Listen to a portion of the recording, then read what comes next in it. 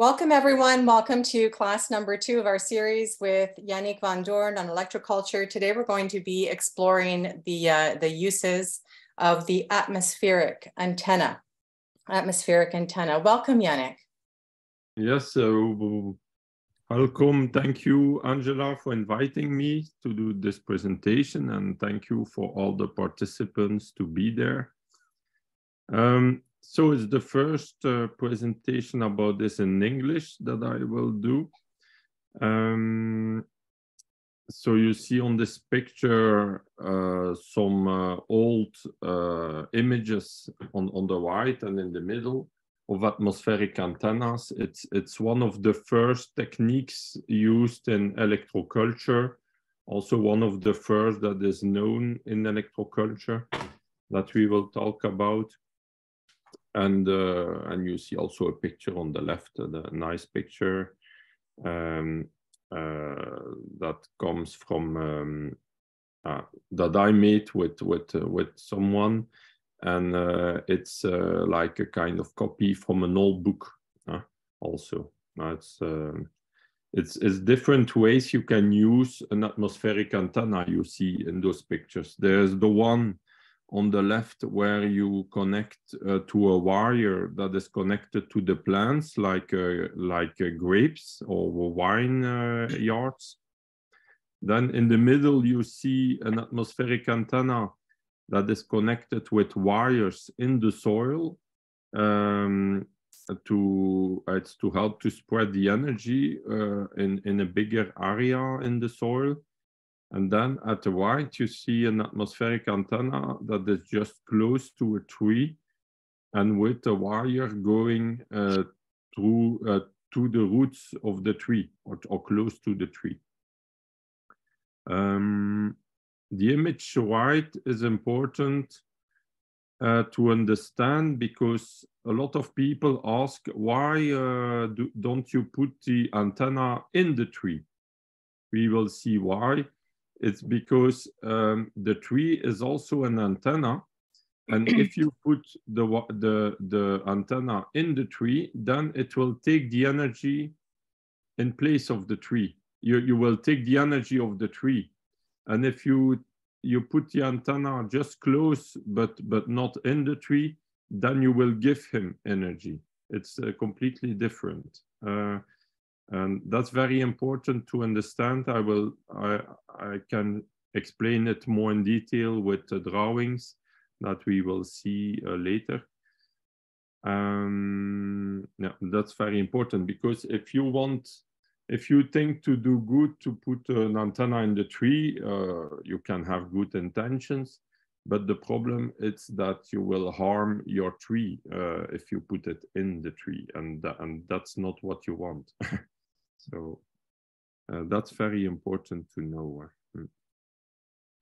So we will see a little bit about the history, but there's so much to say about history of such kind of antennas that I will make it short.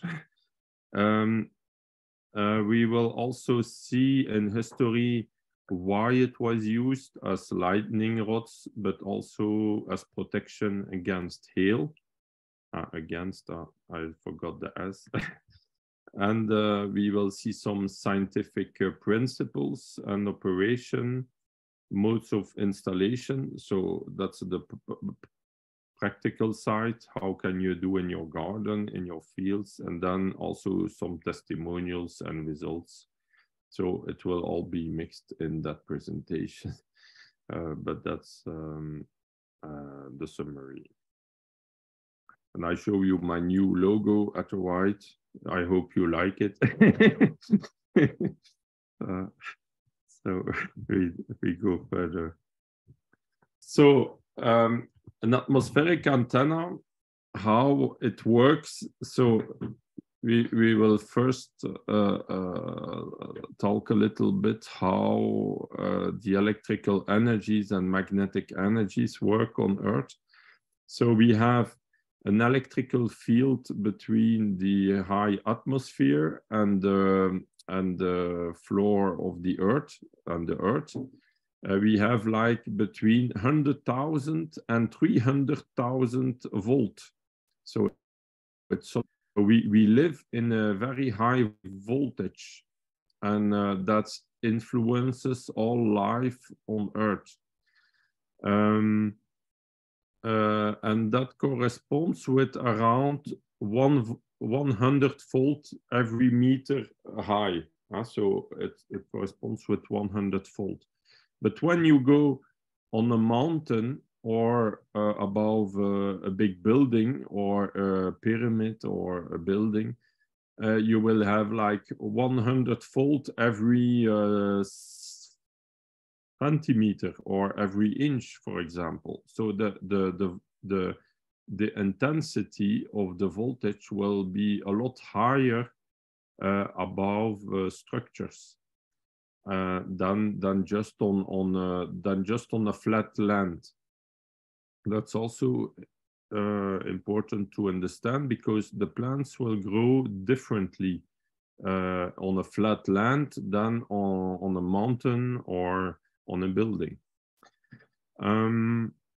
And then we have also the magnetic field of the Earth. We live in a magnetic field. So the Earth is a gigantic magnet with a magnetic field that we can measure everywhere on Earth and around the Earth. And also all life forms need that magnetic field to live and to evolve in a good way. If we lack of that magnetic field or that natural electrical field, then we become sick or less resistant, or it doesn't grow well. And those antennas will work depending on which antennas, but the normal atmospheric antennas will work more with the electrical field. So what we see on the left. The electrical field is also not just an electrical field. It's not just a static electrical field that don't move. No, that electrical field of the Earth will also be influenced by the sun activity. When there was sunspot activity, you see that, for example, in Norway, Sweden, or north of Canada, maybe, when you see the aurora borealis, or that's when the ionosphere is ionized more because of the activity of the sun. That will influence the electricity on Earth, and so it will create like kind of frequencies. It will create like kind of information. When we talk about frequencies, we talk also about information. So that's also important to understand, that it's not just a static magnetic field or a static electrical field, but it's like yes, it's like a receiver of all kind of more subtle energies or more subtle electrical fields and frequencies that will influence all life forms too. So that's why I show that image of a frequency on the bottom. And the Earth magnetic field also, it's very similar. It's also not just a static magnetic field, it's also frequencies and influences that will be influenced also by the sun and the planets all around. Yes, so what else important to tell? Yes, when you have storms and thunder strikes, then every time there is a thunder strike on Earth, this will create like kind of radio waves, also high frequency, but a lot of low frequency radio waves that we also call today the Schumann waves. So everybody A lot of people talk about the Schumann waves, but don't really know much about this. But that can be a presentation on itself. It's a whole subject too. But the Schumann waves are very important too for plant growth and for healthy living beings, for all organisms on Earth. It's like a kind of heartbeat of the Earth. We have to know that every minute, every few seconds, you have thunderstrikes on Earth somewhere. There are a lot about around the equator on Earth, almost every day. A lot. There are countries like Rwanda, Burundi, where the first reason of death is a thunderstrike in life. So it's because there are so much thunderstrikes. In our countries, there are not so much thunderstrikes because of the place on Earth. But the radio waves generated by those thunderstrikes goes all over the world, all around the world. So even if there is a thunderstrike in the middle of Africa, it will generate radio waves all around the Earth. And that radio wave, it's like a heartbeat of the Earth.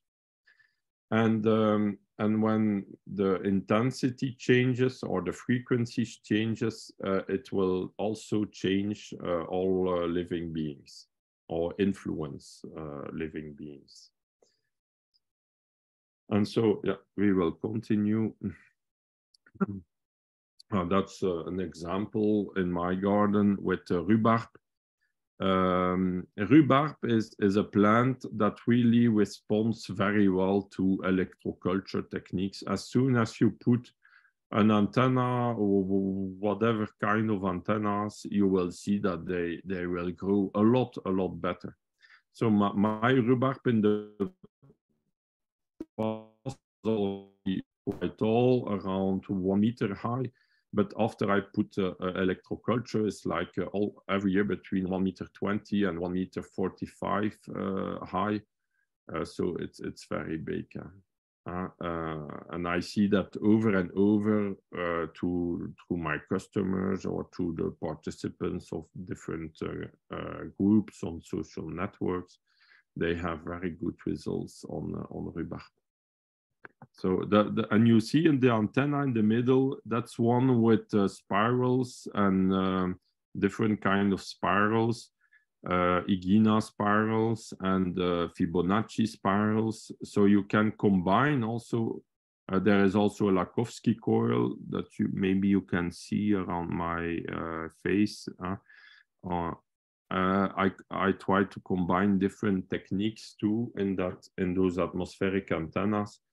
That's also interesting is that you can, in most cases, you can combine different techniques of electroculture in one.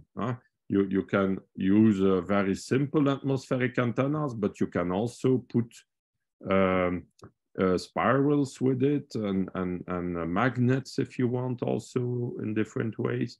So you can really combine also different techniques, but each technique has its own energies. So the Lakowski coil, the Igina spirals, we will see in another presentation later, but it's good to know that you can combine.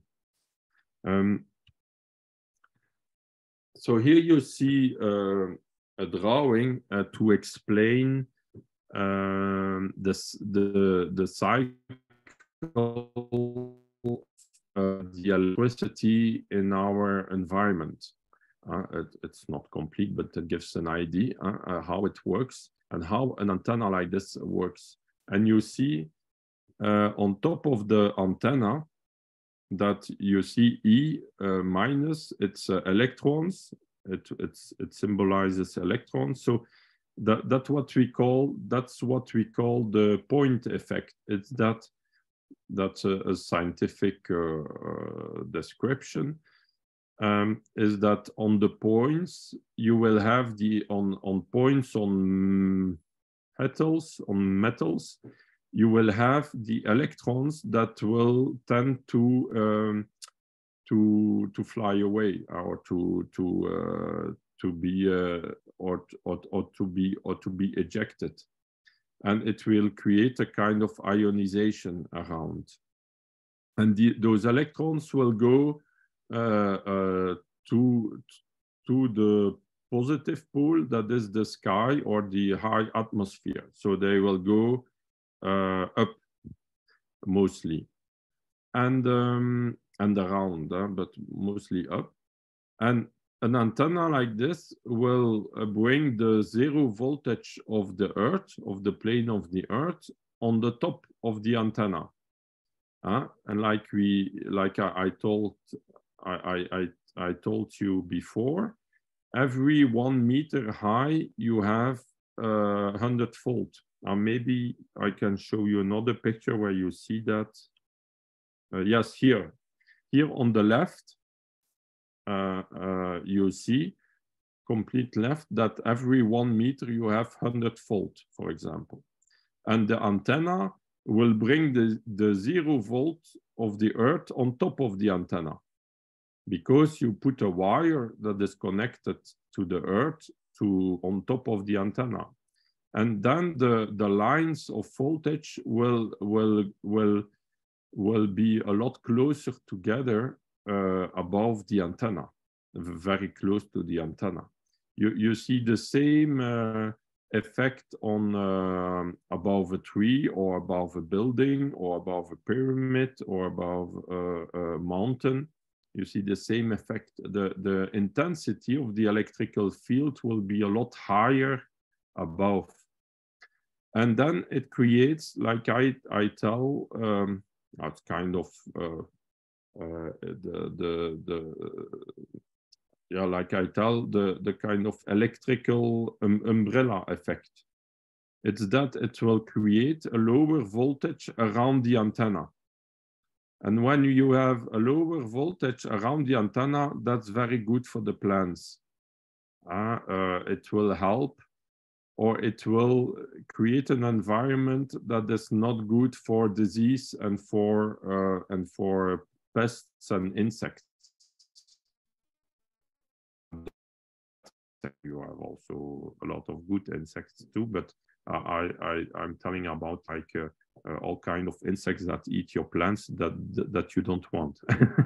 And because most of those insects and most of disease organisms like to thrive or to live in an environment that is very oxidized or very oxidative, and that's mostly with a higher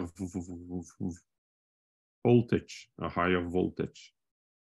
and so an antenna like this will also protect around, because it will create a lower voltage. It will create an environment with more. It will create an environment with more electrons, and so it will be more electron negative. So we go again on that image. And like I told, at the top of the antenna, the electrons will try to fly away because they can move, and then it will create a lack of electrons on top, and then it will like aspire, yes, it will aspire new electrons from the Earth to the top. And then you have another phenomenon that happens is electroosmosis. Is that the water molecule will follow the electrons. So the water molecule follows the electron flow. And that's why in a tree, because a tree has also all those effects, you have this upflow that goes up to the tree very high. And that's not only because of capillarity, it's also because of electroosmosis. is that you have an electrical flow, an electron flow from the Earth to the sky, and that creates then the water to be attracted by the tree, and also the water to go up in the tree until to the top. If now you connect a wire in the tree, or you put the antenna in the tree, then the electrons will flow through the antenna. They will not flow through the tree, because they will try to find the most easy path to go to the sky, and then they will flow through the wire in place of flowing through the tree. And the electroosmosis process cannot happen, because then the upflow on the tree will be stopped, or will be reduced. So that is why it's not good to put a wire in the tree, because then you will reduce that electroosmosis process. And that's very scientific effect that you can find in books, or yes, you just have to look for electroosmosis, and they explain. So you have the electrons that goes through the trees, through the antennas from the Earth to the sky. Then it's collected in the clouds, for example, and then the clouds need to make rain. That's also interesting to know. To make rain, you need like a balance between positive charges and negative charges. If you have too much positive charges, then the raindrops the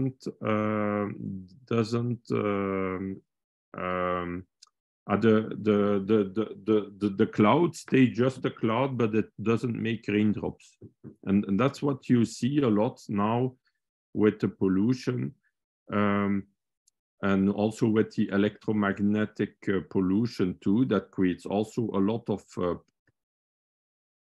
positive charges, is that you have rain clouds, but you have no rain. So it's like it stops the process. And that's also why we need a lot of trees and forests to make rain. It's not only a chemical effect, it's also an electrical effect that influences. And that's also why I will explain how those antennas protect against hail formation in clouds. Because those antennas are like also antennas that will collect atmospheric electricity and earth electricity, and they are like a communication device between the electricity of the atmosphere and the electricity of the earth. And hail, for example, that is created, the charges are built up in the cloud, but too much when they build up, but they cannot discharge regularly to the earth, and then they build up, and then it creates, in place of creating little raindrops, it creates directly hail, and then it's discharged very hardly, and then the bigger is the buildup of the electricity, and the bigger will be the hail, and the bigger will be the damage. Also, the more you have pollution, the more it will charge up the clouds with that electrical charge, the bad electrical charge, and then the more you will also have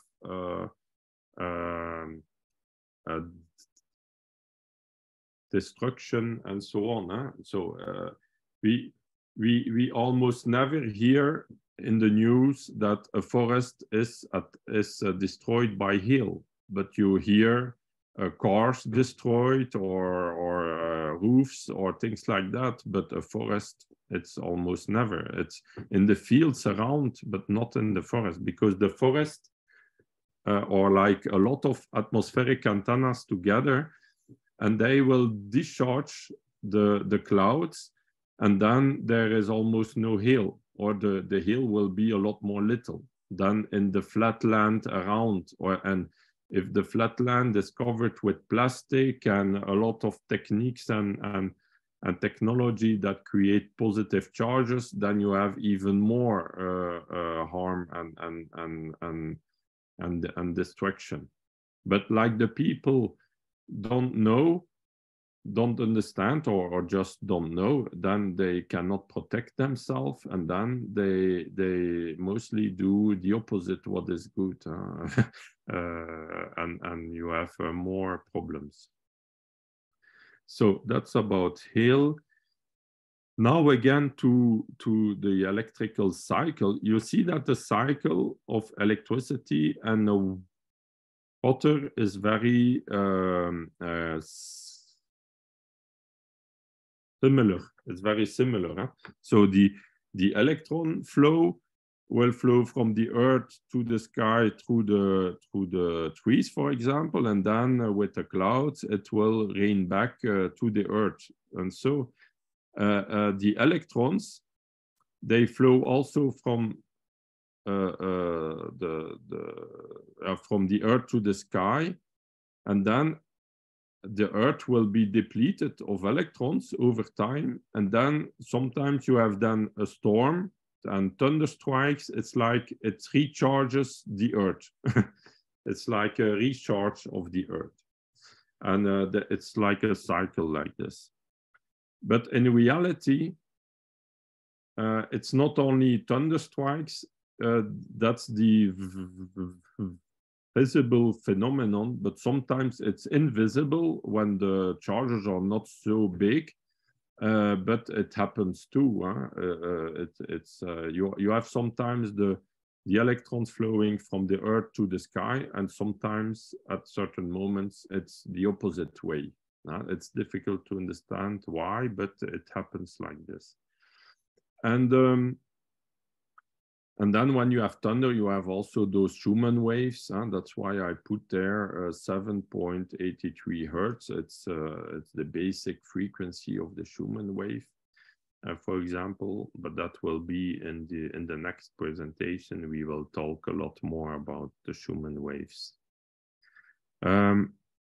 Now, all living organisms like a lot this cycle. If we cut this cycle down, yes, then you have problems with the growth of the trees, with the microorganisms in the earth that need also that flow of electricity and that flow of electromagnetic energies. So it's all connected. So we go further. Yes. Yeah, before I go further, I tell also something more. When you put antennas, you will charge and discharge more regularly the electricity from the atmosphere and the earth, and that creates like a climate that is more regular and more smooth. So you will have less big discharges. So when there is a storm, maybe at your neighbor, it will be very hard, and at your place, a lot smoother, a lot less hard, because the energies flow a lot more, a lot better. It's like in alternative medicine with acupuncture. If the energies flows through the meridians, everything goes smooth. If the energies are blocked, then you have then you begin to have problems.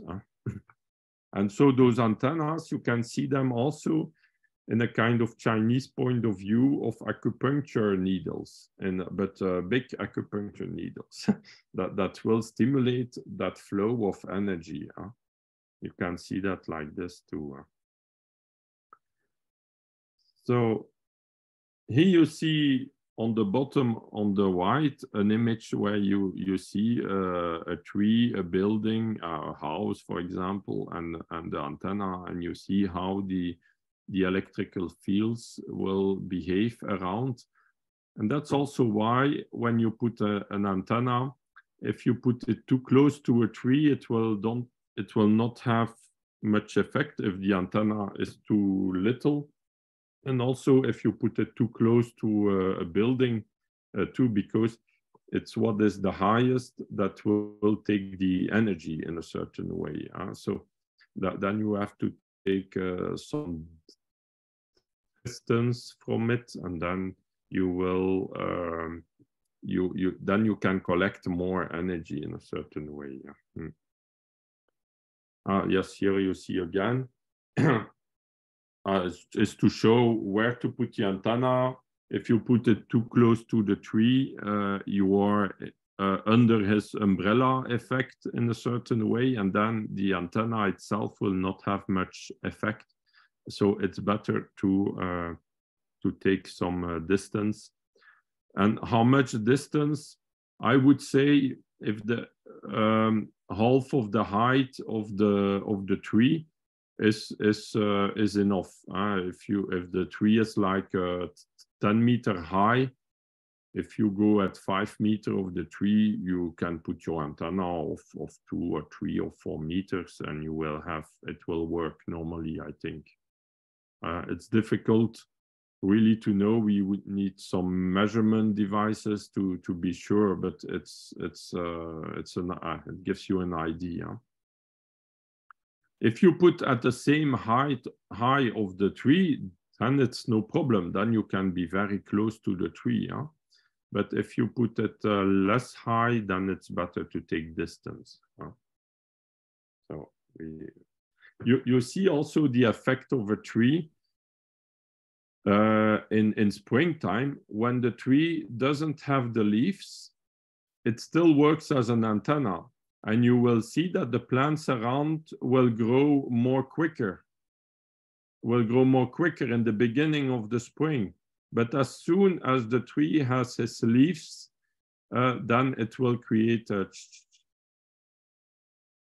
shadow and things like that, and will take also more water and things like that. And then the plants will grow little less because the tree will take the energy, and the tree will also take the light. And light is also electromagnetic waves. So, but that's very interesting to observe in nature, that close to the tree you will see, even before it has leaves, it acts as an antenna, and the plants grow a lot more quicker. And then after a while is the opposite. Also, the birds, that's explained in the book of Matteo Tavera, Sacred Mission, that you can find on internet, or maybe on my internet site, or also Angela, I think, shared the book. And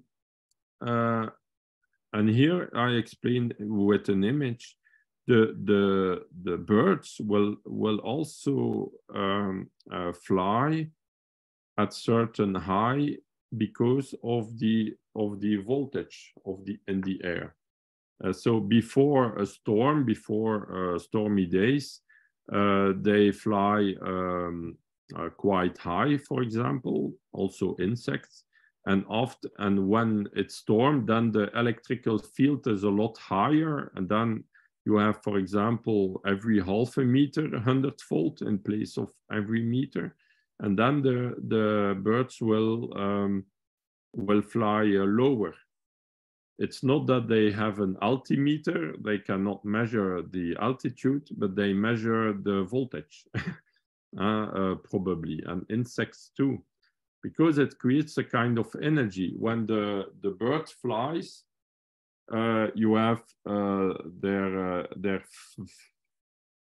feathers, that will how to say that, that will rub. What? Rub. Yes, yes, there will be an interaction with the air and it will lose electrons. And so probably the insect or the bird will feel that, that it loses a lot more electrons higher up than below, and then it will then adapt its high of the fly probably. We don't really know, but it feels that. And after the storm, the voltage is again more normal, and then the birds and the insects fly again higher. So that's and then also, like the bird will lose electrons, but it's not connected with the earth while it's flying. And then it will lose electrons because the feathers will lose some electrons with the air. And then when the bird will go on a tree, it will again reabsorb electrons. So it will create a flow of electricity in the tree between the earth and the sky. And this helps also the tree to grow, for example. Just the effect, it's my hypothesis, but I believe that when the insects and the birds go on the trees, fly, and go again on the trees and on the branches, it creates like electrical impulses that will stimulate plant growth. I'm completely convinced of that, and it would be quite easy to measure that. It would be interesting to do kind of scientific experiment where we do that, where we like touches the tree every few seconds just to discharge some electricity like a bird, and I'm sure they will grow better, probably. So that's also interesting. You will see that when you put antennas in your garden, the birds like it very much. And they like to go also on the antennas. Yeah, they like it. So here on the timeline, history timeline, those antennas, we find a lot of books around end of 1800. There are several books around 1890, 1900, 1920. But in reality, I found already books, articles where they speak already about lightning rods on the Temple of Jerusalem, for example, like described in the Bible. So it's like 2,000 years ago. And in the years 600, they're also telling that the farmers put like big rods like this in or poles in their fields. Also, they think or they interpret also against lightning, or also to improve plant growth. And then there was a pope of around 600 that decided to say no to this habit or use, because he said it was pagan and they don't have to do that.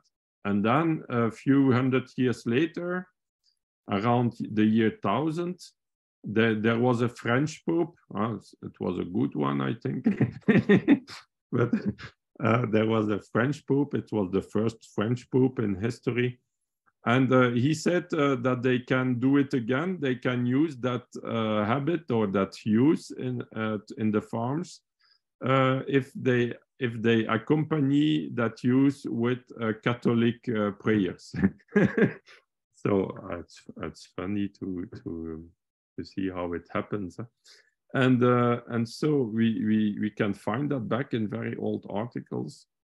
And then we don't hear about this anymore during a few centuries, several centuries. And then we found back again in books One famous book is the book of l'Abbé Berthelon in 1783 or 84. It was still in the times of the king in France, before he died and before he was killed. And he wrote a whole book about the electricity of plants in that time and those kind of antennas to improve plant growth. So it's very interesting. And then 100 years later, there were a lot of scientific research around 1890, 94. You have an agricultural high school in France that did a lot of research with that kind of antennas, with very good results. You have the book of l'Abbé Paulin about this, and also some other books. And I hope, for the moment, those books are in French, but I hope to be able to translate them and to publish them in the coming, as soon as I can, but everything takes time, but it's in the project to help to publish that. But you can find the books in French already on paper format that are published again with some editors. And if we find the PDF, then we can easily translate it in all languages we want. But it's interesting as in a historical perspective. And then in the years 20s, then you have Justin Christofleau, that is a French researcher and not a pioneer entrepreneur. And he developed really a lot electroculture for the farmers, even all over the world. And that book you can find back easily, the book of Justin Christofleau. And he improved a lot the different techniques with the atmospheric antennas. So we will talk about this. And then later, now today, since around 20 years, you have in France a guy named Philippe Forer that did again antennas like this in his garden with huge success. And then a few years later, I came to also develop this more to the farmers, and like Justin Christofleau, to become a kind of entrepreneur to develop all that in agriculture. And so we will see what we can do with the modern way of doing, with the modern techniques. Because like you see in the 20s, like you see on the image, they used telephone poles, like very heavy wooden poles that were very high, like 6-7 meter high. But it was a wall installation, heavy weight. So it was difficult to do if you want to do it in a whole field with all kind of poles like this. It's a lot of work and a lot of investment. But today, now we can make easily very high poles with telescopic rods like this. So with the modern technology, it becomes a lot more easy to do. Like you can use a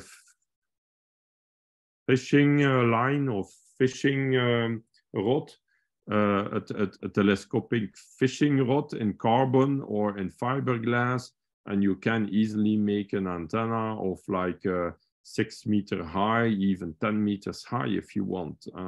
So in the old times, it didn't exist, that technology, but today we can. So it makes this technology or this technique again very interesting now. But you can also use iron rebars like you use in the building of houses. You can use a rebar that is used to put in the concrete. So we go further. I have to go more quick because I talk too much. So the simplest installation is just a rod in the just put in the earth with some points made of wires, pieces of wires, of any length if you want. You can put them together like in the middle picture, you see bamboo, like a bamboo stick with a wire go from the top to the earth and just connect it with a bunch of wires. That's the most simple way of doing it. So it's no money to do that. That's just a little bit of time, like 5 or 10 minutes, and you make your your antenna very quickly, like this. So this already can give a lot of results around the antenna. And then you can improve a little bit by also putting wires in your soil, and then it will also improve the area. It will increase the radius of influence around. That's kind of antenna like Justin Christophe Lot did. He made antennas with also so with a bunch of wires directed to the sky, like you see, but also like a piece of metal, of iron that that was horizontal, like you see, and that is oriented to the south. And the wire that goes to the earth is connected on the north side of the antenna. And that's because he wanted to collect the energy, the magnetic energy of that horizontal piece of iron that is put to the south, and that is put really oriented north-south or south-north. So he combined in that way 2 different techniques. He combined the magnetic antenna, like I showed in the first presentation, if you remember. So he combined the magnetic antenna with the atmospheric antenna. Before Christophe Lot, in the 1800s and 1700s, they never used or they never talk about that magnetic antenna effect. They speak only about that atmospheric antenna effect with a bunch of wires directed to the sky. It seems in history that it's Christophe Lot that discovered that magnetic antenna effect. So of what we know today, maybe it's not him. Maybe he was also inspired from somebody else or some other experiences before. But of what we know today in our research, it's appeared the first time with his books and his research. So it was very interesting, and that is why he put a wire oriented north-south. He put the antenna on the south side then, and the wire to the north. That just to benefit from that magnetic effect, that he put it to the north. If you want just to benefit of the atmospheric electrical field effect, then you can put a wire in any direction.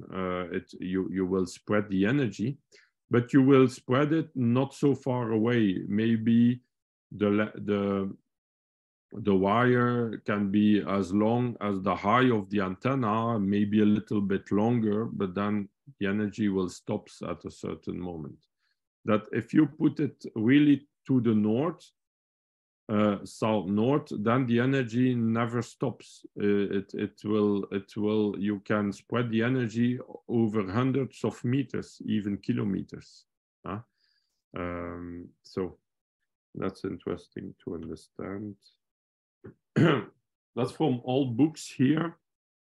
That's a book from Germany, for example, from 1927, where they speak about, or they try to imagine how would be science and technology in the years 2000.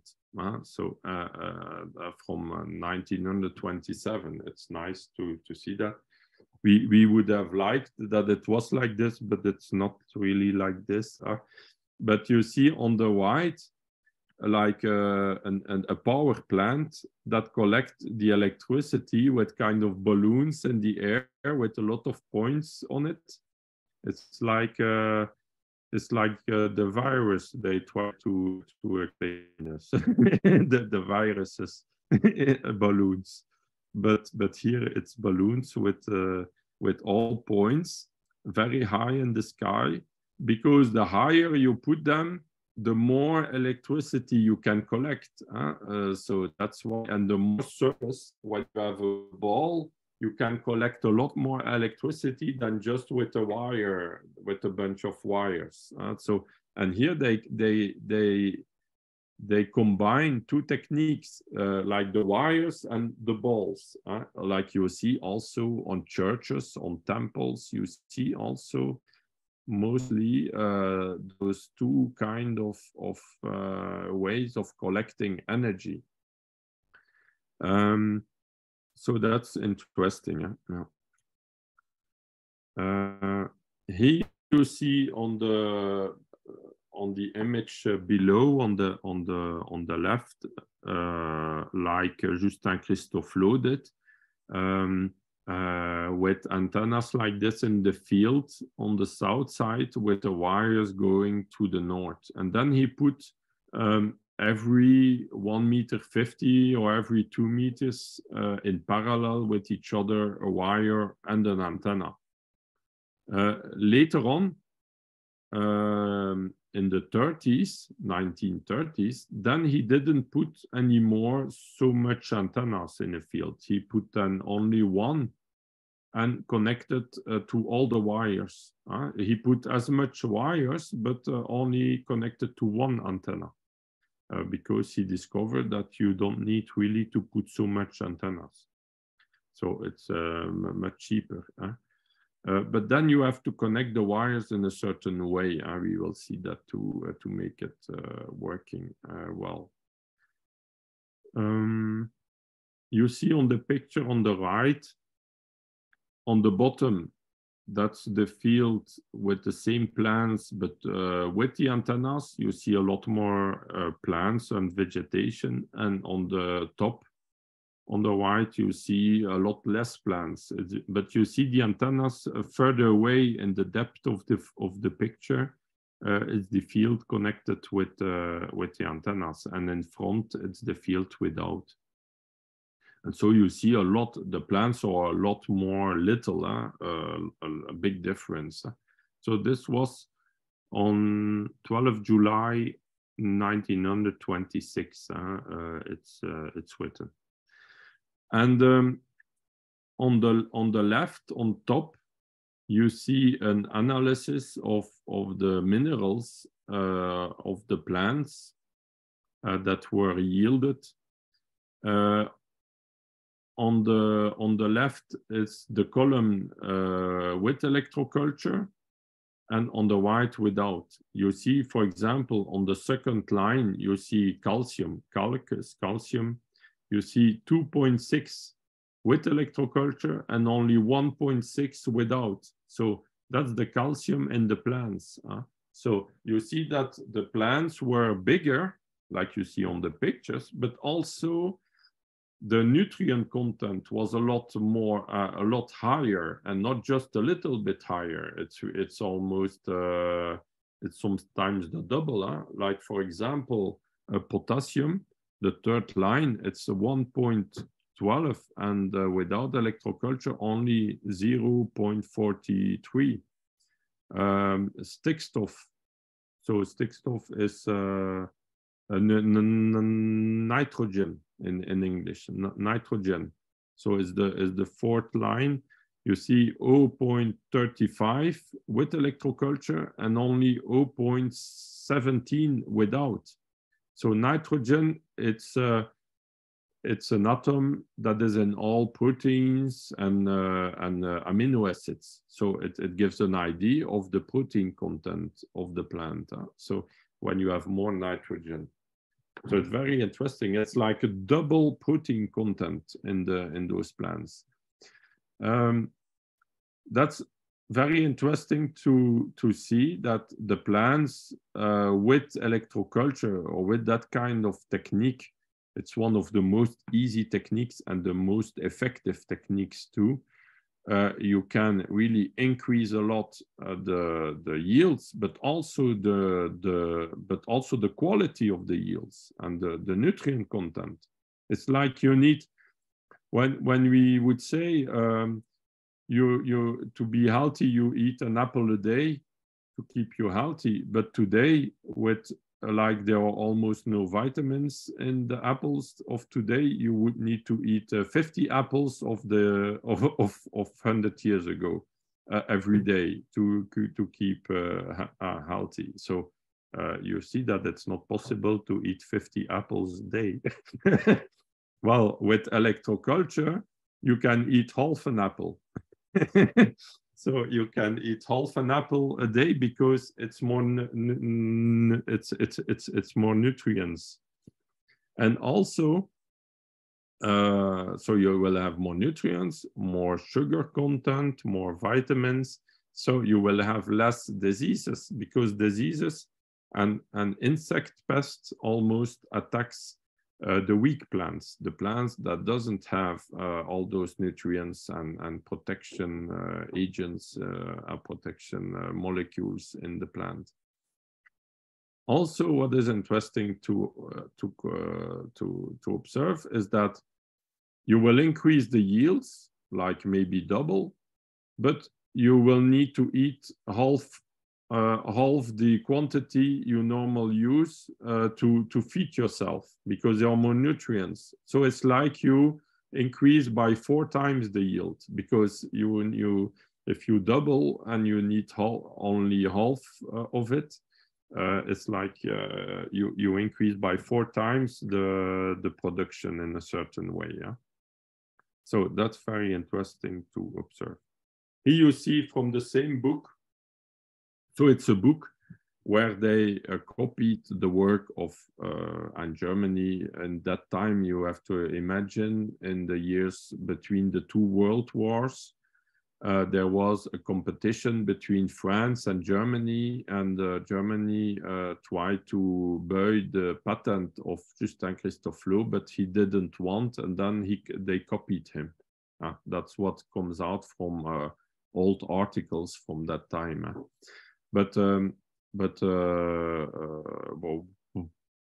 whatever, it's not so important. But what is interesting is that they did really interesting experiments that we can share today. Yeah. So here you see on the right corn, flax, and flax in English maybe is the same name, maybe different. It's a line or to make clothes. And then beetroot on the right. You see the 3 plants a lot more little on the control plot, and on the left you see the 3 same plants with electroculture. So you see it's a huge difference.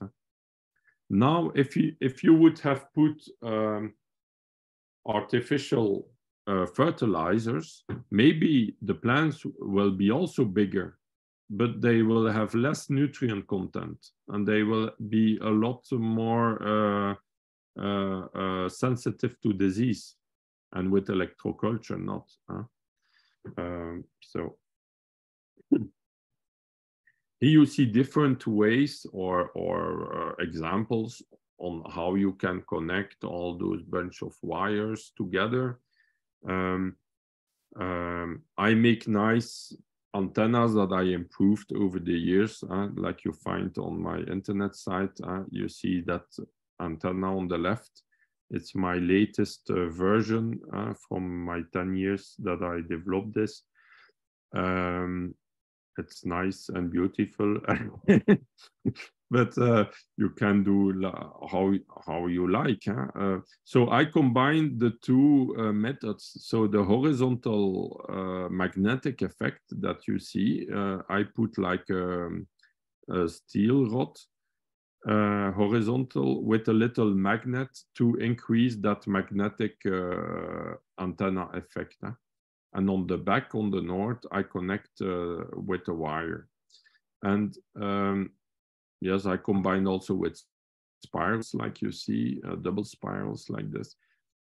On the images you see, you can use a tube, for example, and put the wires inside and then clamp them together. You can use also other things. You can also just take a wire and wrap the wires all together in a bunch around the rod, and it will work too. The most important is to connect electrically the atmosphere with the earth. It's really the higher you will put the antenna, in my eyes or in my viewpoint, how I explain it. So you will hear a lot of people telling about electroculture. They have all their hypotheses, their ideas, but with my experience, my viewpoint, it's quite simple. The higher you will put it, the more you will have effect. And then you can improve the effect also by putting more wires, like to make a bunch of wires, or to put that horizontal magnetic effect with it, or also to put spirals with it and different things like this. You can also work on the length of the wires if you want, because probably it's like a radio antenna too.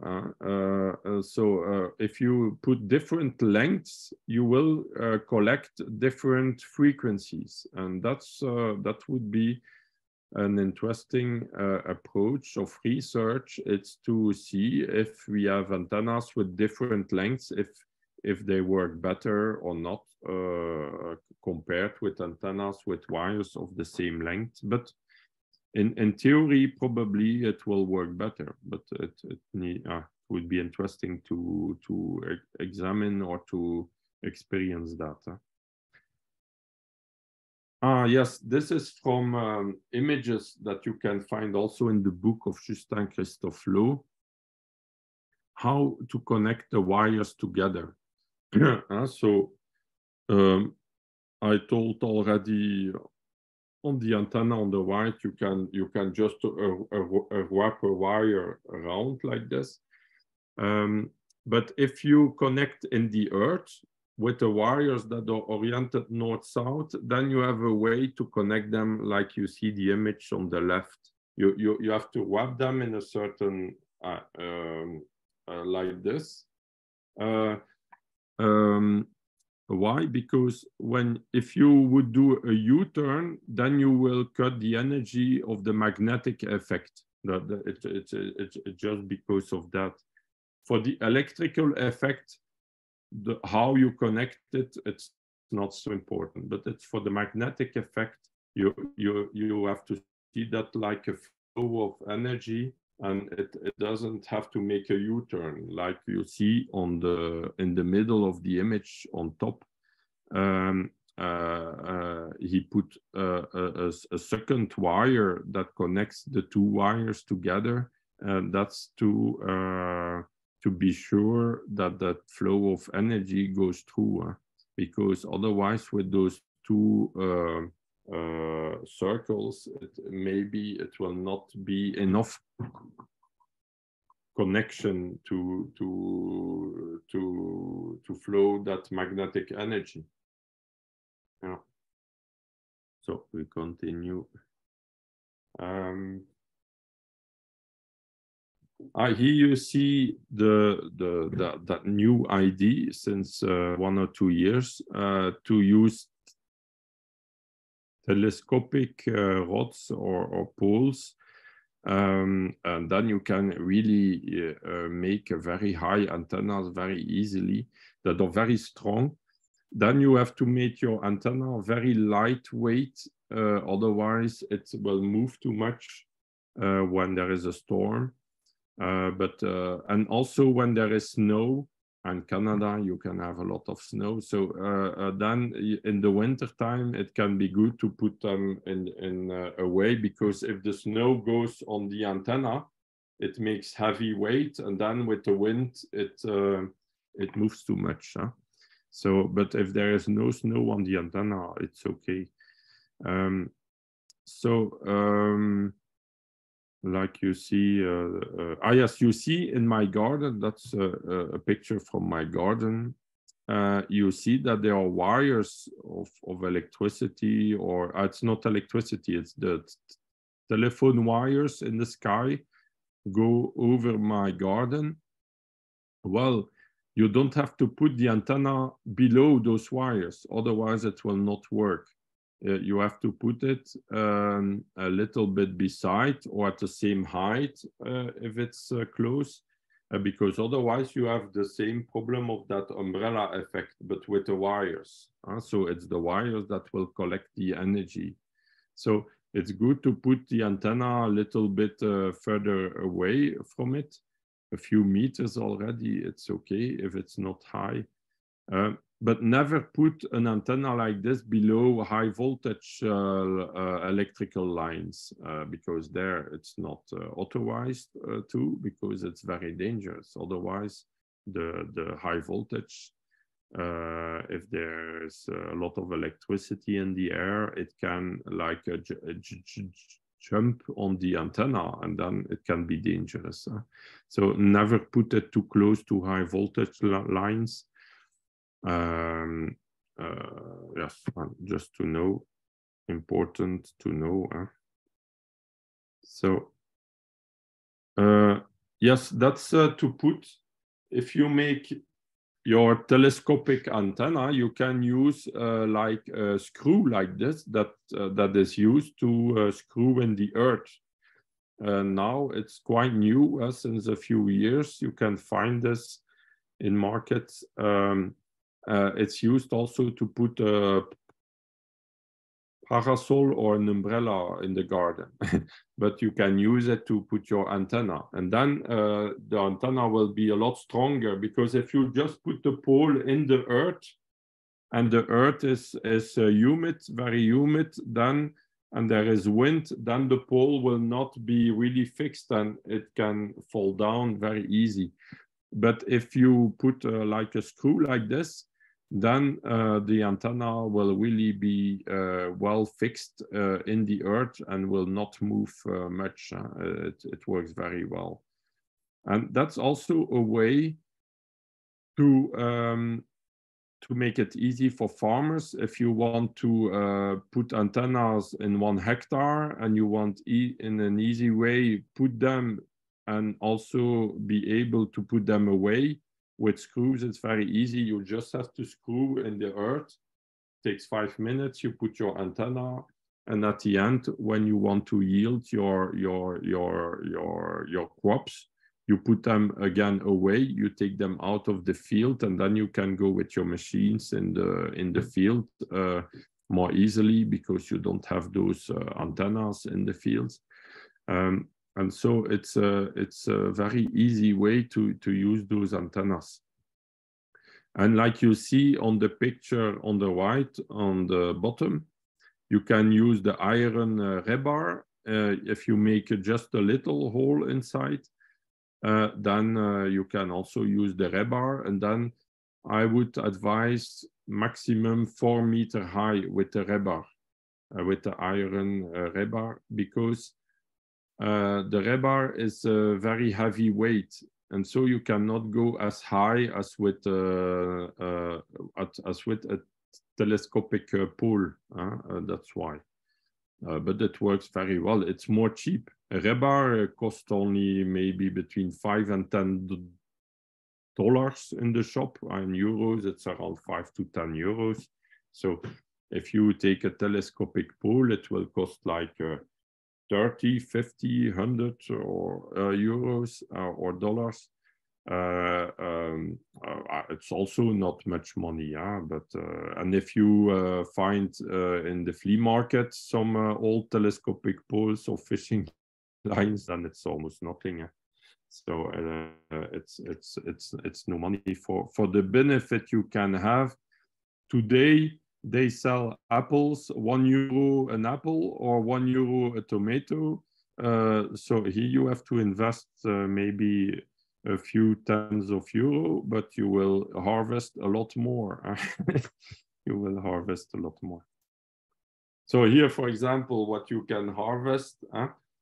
Here you have sunflowers with heads that are like close to the world records of here 76 centimeters diameter. That's one of my contacts in the electroculture group. And here also strawberries that were like 42 grams each. So it was really wonderful at that place. Huh? Now we will have all different results, but in most cases it will always be more than before. So it's interesting. Yeah? So here another example how you can use those antennas.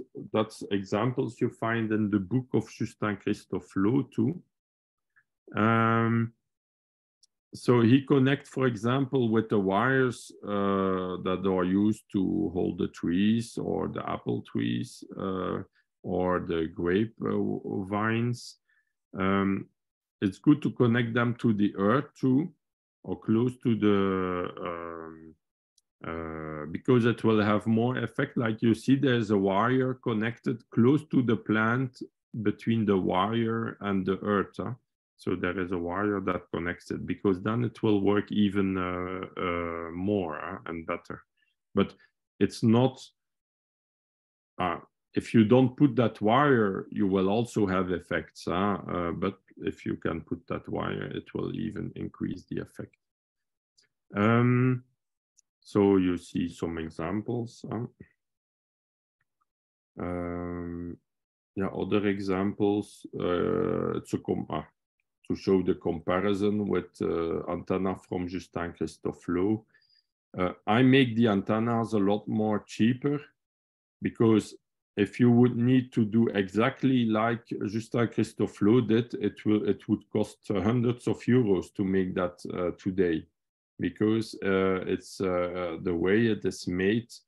But to have the same results, you don't need to make it like he did. He did it like this because of his time, in the context of his time, it was like this. But today, with our knowledge and the materials, you can make it more easy and have as good results. I have some customers and contacts that had like 30 grapes on each plant in their fields with an antenna, and that they made just a homemade, very simple antenna, just a bunch of wires in the sky. It was 7 meters high, if I remember. And in the book of Justin Christophe Lowe, it's written he had like 35 grapes on each plant. So it was very close. So it's quite the same results. Also, for example, in the book of Christophe Lowe, he writes about parsley that is around 1 meter high. So it's very high and big. And I had also some customers that had parsley of 1 meter high like this with such kind of antennas. So you don't need to do it exactly like Christophe Lowe. You will have also good effects if you do it more simple way. Before Christophe Lowe, in the years 1800, they also had testimonials of very good results, and their antennas were just, for example, the antenna of the brother Paulin in 1894 in the High School of Agriculture in Beauvais in France. His antenna was just a bunch of copper wires in the sky, very high in the sky. So it was like the highest he did was 12 meter 50 high. And that's also interesting because Justin Christophe Lowe, he did antennas of 6 meters 25. So it's exactly the half of the height of the antenna of the brother Paulin 20 years before or 30 years before Christophe Lowe. And Christophe Lowe, he was inspired, of course, of the work of before him. It's normal. So it's interesting. Now, Brother Paulin tells in his book that yes, the higher you make the antenna, the broader will be the influence, the bigger will be the influence around. And he had even an effect. One time he measured effect on a whole hectare land, or 2.5 acres, with an antenna of 12 meters 50 high on in the field. So it's very interesting. But in most cases, you will not have so big area effect with one antenna. You will need to put different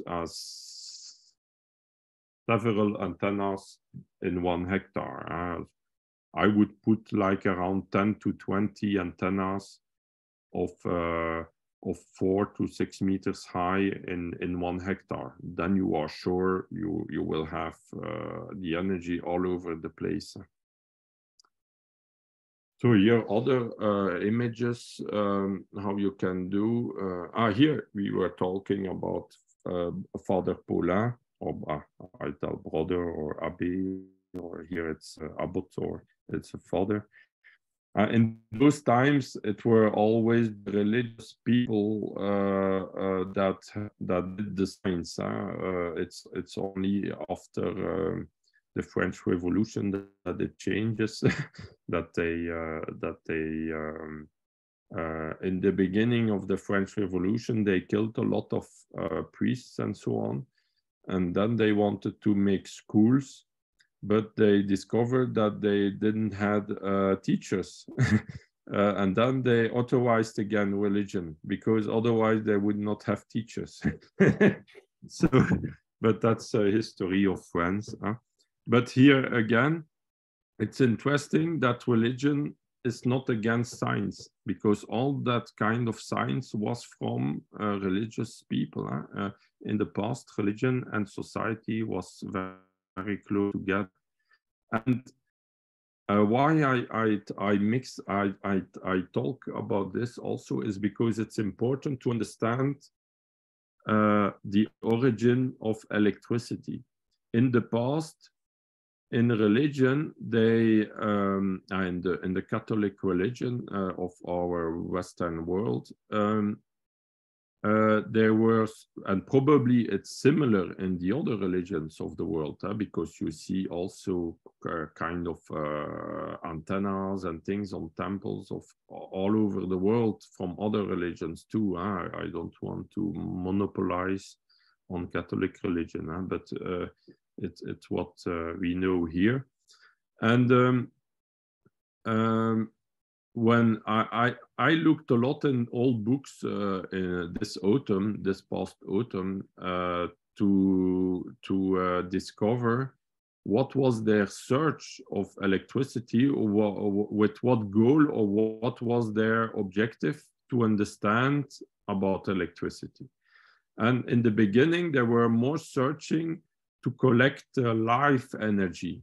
They were more searching to collect from the sky a kind of electrical fluid, or a kind of electrical phenomenon. In that time, they didn't know about voltage, amperage, and all those things. They didn't know about this in the 1700s. That's only later on that they discover, they become more precise in their description of electricity.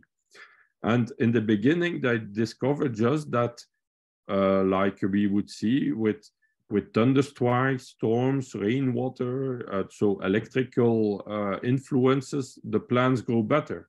So they were thinking, we have a kind of living energy in that electricity. There's something that influences life. So then they connected, for example, electricity. They collected in jars, in bottles, what we call the Leyden jar and things like this, in bottles, and then they connect with electrodes to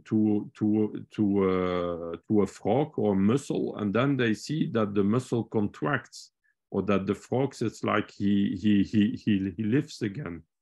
And then they were really thinking, they are touching, or they're discovering from where is coming life energy.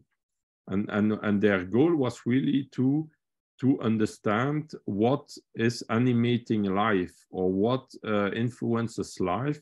And then they developed a lot of techniques to heal, like we can find in alternative medicine.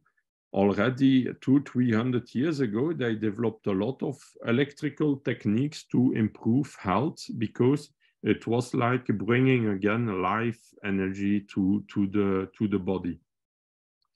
And it's only in the 1700s that it changes the viewpoint of electricity, and that it became, they begin to use electricity to make some machines running or things running. And then you had Benjamin Franklin that came.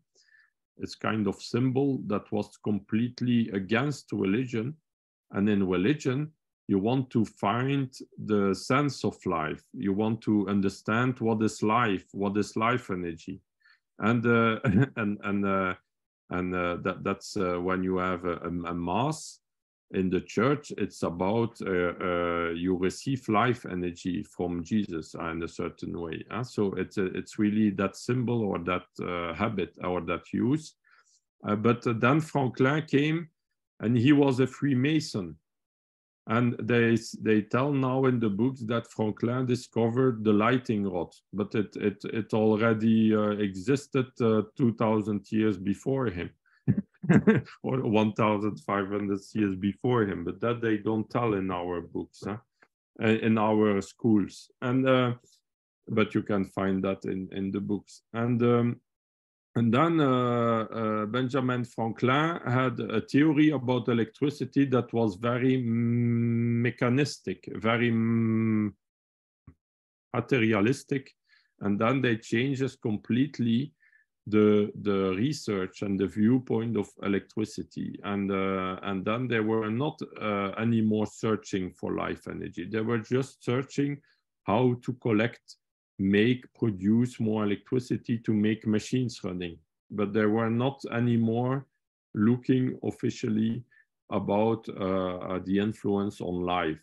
And I would say since the years 20s, 30s, it was completely flipped away, censored, and they put all electroculture also away. So we continue. That's just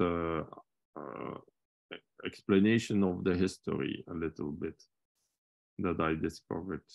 So here you see an antenna like you see from the Fort de Paulin on those two images.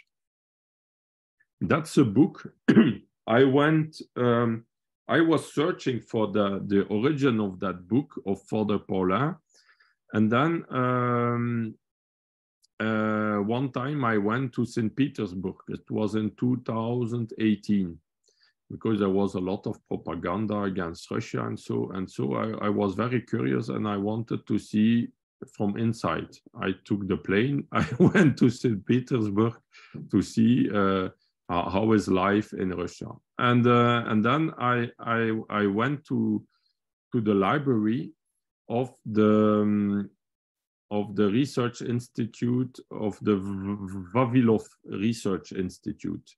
The Vavilov Research Institute is an institute that exists since 1838, and that collects seeds from all over the world. It's like a seed bank of seeds of all over the world since 1838. And even during World War II, the people that worked in that institute, there were people that died from hunger because they didn't want to eat the seeds that they collect to preserve them, and they from hunger. So they really, it's an institute that really has, it's very important for the whole world. It's really a lot of, and they have also a library with more than 1 million of books, with very old books too. And also books in French, because all the books in Russia before 1914 were in French, in French. And so I went to that institute because I was thinking, I'm sure I will find some documents of electroculture there that has passed by or survived all censor and over time. And then I found that book of Father Paulin from that research from France. That's a book that you almost not find anymore in France. But since then, I found it also now in France, but it was not easy. And so it's very interesting. And one day I will also edit it. But it's mostly about those antennas, like you see the picture. And you see on the picture on the left, so an original drawing of that antenna, and you see that it's noted 12 meter 50 on below. And he said that the surface of influence was 250 square meters. So that's interesting to know that an antenna of 12 meter 50 in that book is written that the surface of influence was 250 square meters. In that book, I've read also that there was a Russian agronomist. He put an antenna like this connected to a kind of bucket, a large bucket of water with a kind of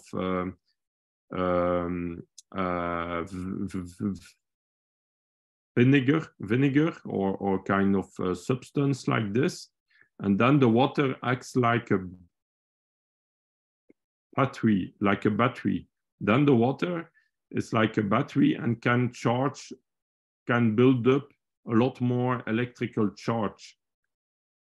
But he just did that experiment, and then he wanted to touch the water, and he had an electrical shock and he died because it was too much electricity. So that's very interesting. Because it shows, like in the book of the German book I showed, that you can really collect atmospheric electricity and then charge up batteries that you can use, for example, and transform in electricity that can be useful also. So you have to be careful when you make very high antennas. It can have some electricity, or when you build up the charge in fluids. Sometimes you have to be careful. So what is good to do is always to connect a wire to earth the fluid. So the water, that you have also a wire that goes to the earth, and then it will not build up too much charge, and it will work too. Because you can like this, yes, you can like this energize the water. If for example, if you want to energize the water to give to your plants, you can just connect to the wire of your antenna, and it works very well. So here an image to explain or to show again the idea, the theory that I talked about, that you have 100 to 300,000 volts between the ionosphere and the surface of the Earth. So it's between, on 50 kilometers high, you have so 300,000 volts.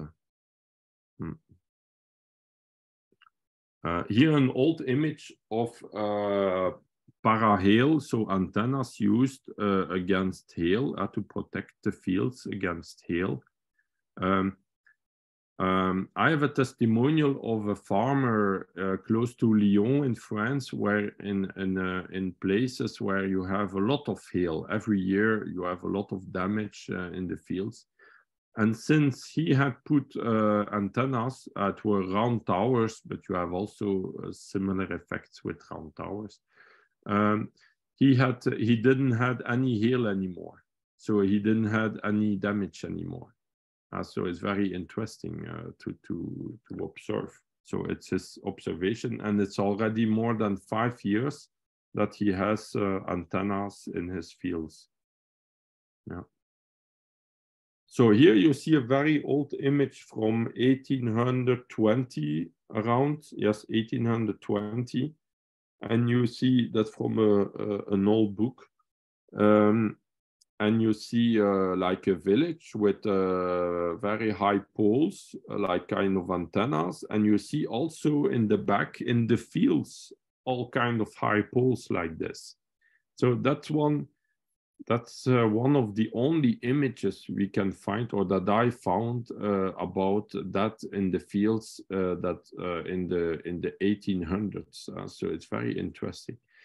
And it's written that they use wooden poles and with ropes of straw. So it were ropes of straw that were used as the metal conductor. It were ropes of straw from the top to the earth.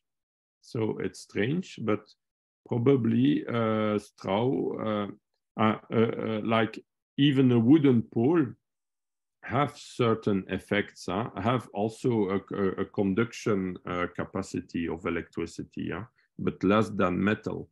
Straw probably has more conduction. If we imagine the context, if it's like stormy weather, it rains, then the straw, the rope will become wet and it become a conductor. So it's probably it's an idea.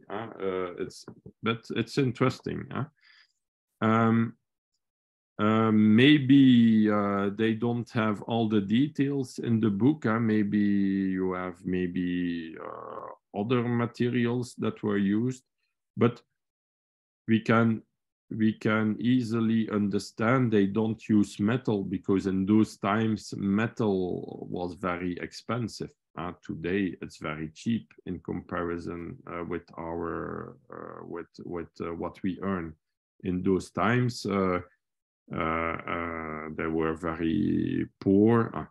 They were rich in another way, but they on material level they didn't have so much possibilities as today. Here another that's interesting in relation to Canada, because they speak about electrical Niagara, like the Niagara Falls. And here you see a pole that is 40 meters high, and this was put in the Beaujolais, and that's the region where you have a lot of hail in history and every year in France. It's a region where you have a lot of farms, a lot of wine growers and apple growers too, but they have a lot of hail damage too. And so they have put like a pole of 40 meters high, for example. So they knew really the science of that time in 1910, it's written. They knew about, because here, if they put a pole like this, it's that the politics is also agree, that the sciences agree, otherwise they cannot do that. Today you cannot put a pole like this in your garden without the agreement of all the authorities. So it's interesting to see that, and that it was lost almost after World War II. We don't hear any more about this in science. It's like it doesn't exist. And now today they sell all kind of other techniques that doesn't work.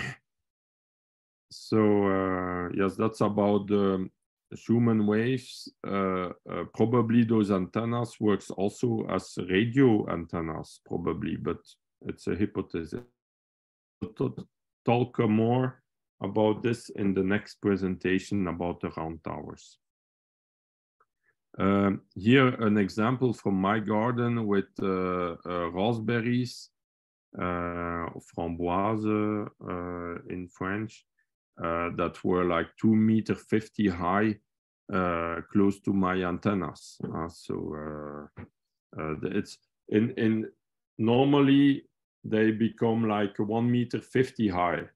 But as soon as you put an antenna, you will see, if you put now an antenna like this close to your raspberries, you will see they will become like half a meter or 1 meter higher easily. And sometimes I have a customer or a friend that has raspberries of 3 meters high, sometimes 3 meters. So it's very, and they become like trees with branches, with raspberries on it, in place of having just one stick with the raspberries, the flowers, you have like really branches on it.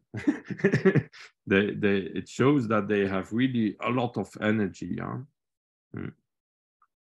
So how to make them? You can use copper wire, you can use galvanized steel wire of, like this, like you see in the shops. Here's an example from a local shop here. It's all materials you can find easily everywhere, quite cheap.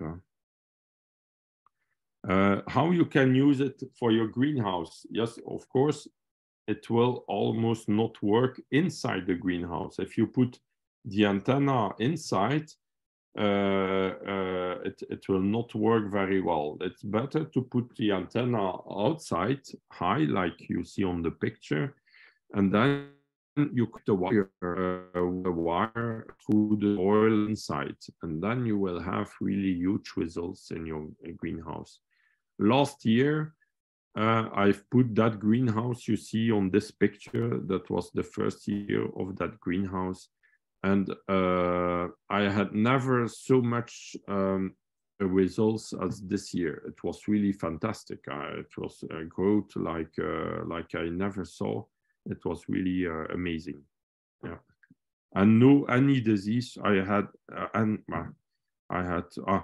a very little problem, but I don't know the name, that sometimes the tomato at the bottom was a little black, but it was only at a certain place.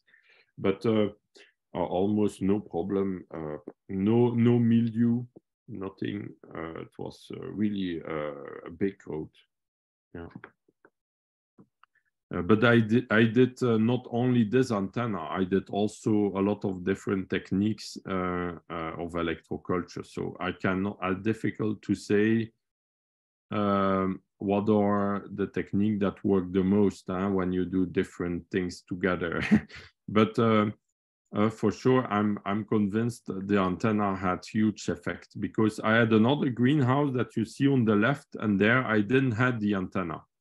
And I had a lot less results in that other greenhouse. So, and otherwise I did almost the same crops, also tomatoes and some other crops. That's a picture of different ways you can energize the water. But this is a picture where there is an element more. That is a beeswax capacitor or beeswax condensator. And that's also a whole subject. You can put that in the line of the electricity flow, like a beeswax capacitor is like 2 plates of copper that are connected to the wires or the electrodes, one to the antenna and the other to the electrode or the water or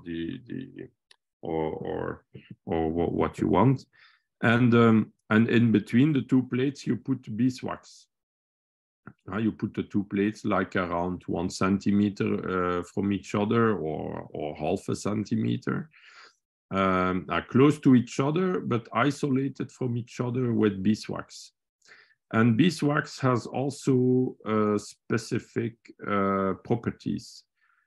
It's like a cosmic antenna. There is even a book called Beeswax, the Cosmic Antenna. So where they talk a little bit about those mysterious effects of beeswax. And so that's a way you can put what you could call the beeswax energy collector also connected to the antenna. Like I put also beeswax around my magnetic antennas. Here you can also use it like this. This works very well to energize the water really very well. Also, yes, also to energize water. When you energize water like this and it freezes in springtime, a little frost, or like -1, -2, you will see that the water will not freeze.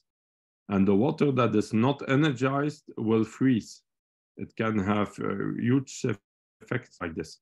When the water has more vital energy or organ energy, you will see that it will take longer time to begin to freeze. More energy in a certain way. Here you see different drawings, how you can use an antenna. You can just put the antenna in the soil without anything more, or you can put, like you see on the right, like an iron fence or metal fence around, like in a radius or 1 or 2 or 3 meters or even more.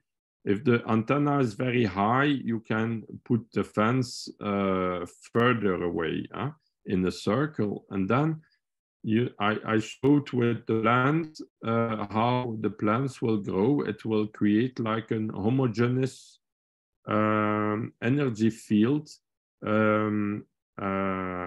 in comparison with outside of the fence and inside of the fence. You can also use it like on the left with 2 kind of fences put in the earth.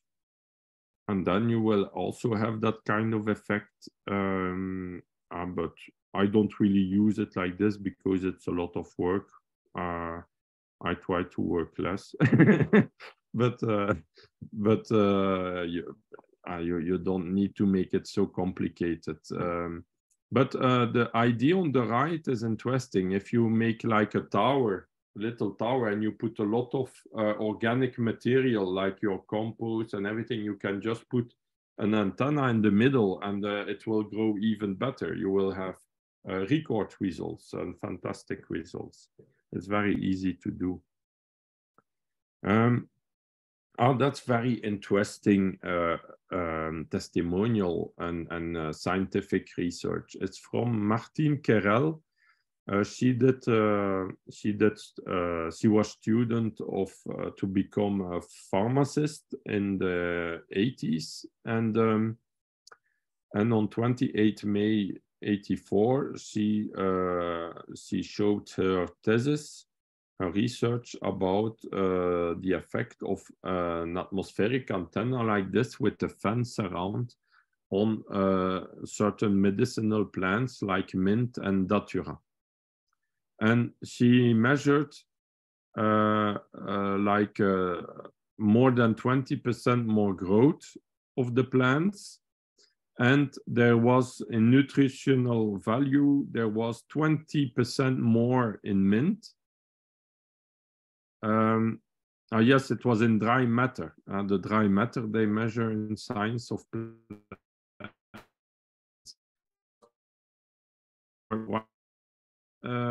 with electroculture, and on datura, it's also a medicinal plant where they extract some molecules for the heart and our blood. And there she had 30% more dry matter. And in essential oils, she measured 27% more essential oils in the mint, and on datura 57% more. So that's very, very interesting because it shows that the plants are bigger with electroculture, but also more nutrient dense. I showed already on the German experiment, and here our research, and here that's a French more recent research that shows it again. And that's completely in opposition with the traditional, conventional chemical theories of fertilization, because with the chemical fertilizers of nitrogen, potassium, and phosphor, the plants become bigger but they become weaker. It's like they dilute the toxins, and then they absorb more water and they become more bigger, like some humans sometimes too. When they eat bad food, they become also bigger, even if they don't eat much. Well, the plants, it's quite similar. Then you have to dilute the toxins, otherwise you die.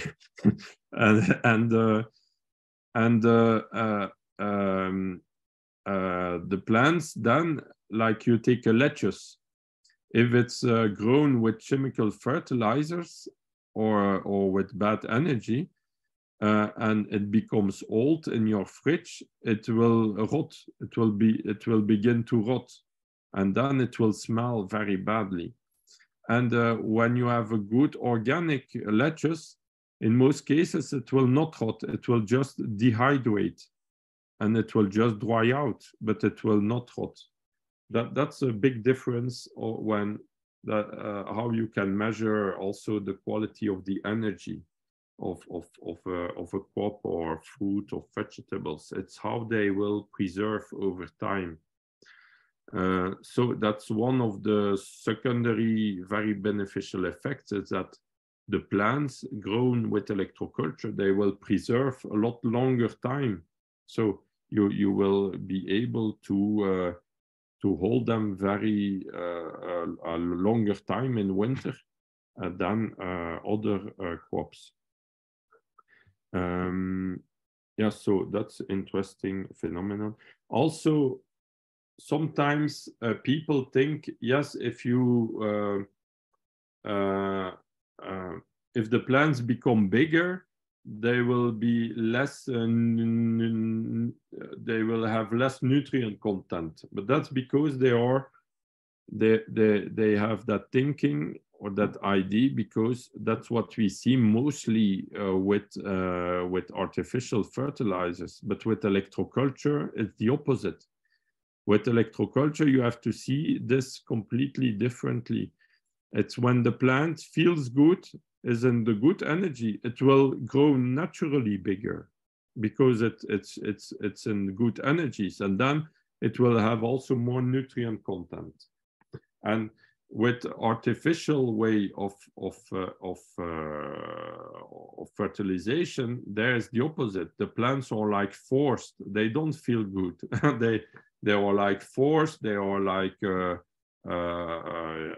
yes, they are forced to grow, and they have then nutrients that are sometimes toxic molecules because of the stress, and in comparison. So it's not only the nutrient content, but also the quality of the nutrients that changes too. An example there is, yes, we have a lot of examples like this. Yes, I wanted to give an example of GMO corn, for example. If you take organic corn and GMO corn to birds, the birds don't want, or the rats, they don't want to eat the GMO corn. They just want to eat the organic corn. They will only eat the GMO if really they have nothing else to eat. So here, that's an example close to a garden of a friend. He have put a very high antenna like this, like you see in the back. And in the field of the farmer that was just close, in a radius of 30 meters of his garden and the antenna, he had like a double yield of corn in comparison with the other side of the field. So it was really a big difference. And so I show on the picture of the corn. On the left, you see one corn from one plant, and on the right, you have two corns on the plants that were in a radius of 30 meters around the antenna. So, and it was an antenna that was around 6-7 meters high, I think. So it was very interesting to see. There are sometimes people asking me, yes, but, or farmers, yes, if I put an antenna in my garden or in my field, will it also benefit to my neighbor? Then I say, yes, probably if it's close to your antenna. And then if they are good-minded, they will say, yes, it's nice. And if they are bad-minded, then they say, no, I don't want to benefit to my neighbor. Then I don't want to put the antenna. But it's very good. You will radiate positive energies, and it will be good for everyone around. Here a picture of the same garden on the left, and the antenna and the cornfield. Here at the chicken coop, you can also use electroculture to improve the well-being of your chickens. For example, you can put an antenna and connect a wire under the place where they lay the eggs, for example, or also connect the wire with the water they drink, for example. This works very well too. So it's a nice picture. Yes, if you put antennas under the egg and the chicken, when they breed the eggs, it will breed in 20 days or even less in place of 21 days. Normally, it's 21 days for chickens to make a little chickens. But with the energy of the antenna, you will gain like 1 or 2 days. And I saw it already in a breeding machine. I put some electroculture techniques, and it's always almost 1 day before that they come out. So that's very interesting. So other examples how you can use with the wires, and I show with some plants how they will grow. If you connect an antenna with a wire to the north, then you will really see the difference between on the south side and the north side. If you don't put a wire to the north and just stick in the soil like this, then the effect will be all around, and the closer to the antenna, the more you will have effect. Here you see this on the right. The closer to the antenna, the more you will have effect. But if you put a wire fence around, then the effect will be more homogeneous, will be more equal. Also, with like on the left, when you have a wire under the soil like this, oriented south-north, then you will also see that effect, that the further away from the wire, the less effect. And almost 1 meter away, you will have almost no effect anymore. That's why Christophe Lowe put wire every 1.50 meters or every 2 meters, but it's better every 1.50 meters or even closer. If you have enough wires, you can even put every 50 centimeters too. It's even better. So that was at a garden of a friend of Raphael that had also huge sunflowers. So we have seen raspberries respond very well, very quickly to electroculture energies. Sunflowers too, you will see huge results with sunflowers. Also rhubarb too, but most plants, lettuce too. I had a friend, he, in his greenhouse, he has put magnetic antennas and basalt, and then the people around, they call his greenhouse the Chernobyl greenhouse, because everything became very huge, enormous, and they didn't understand. And then they called it the Chernobyl greenhouse, like from from the Chernobyl catastrophe. But it was really amazing. And he had ledges of 50 centimeters diameter.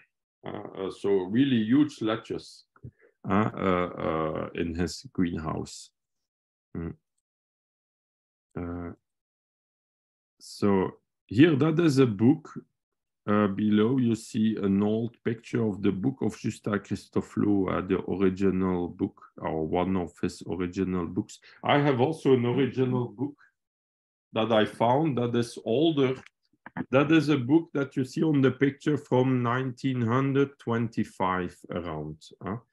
And I had found a book, one of the first little, that is from 1920.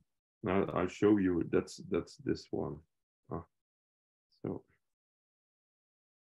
yeah, let's see.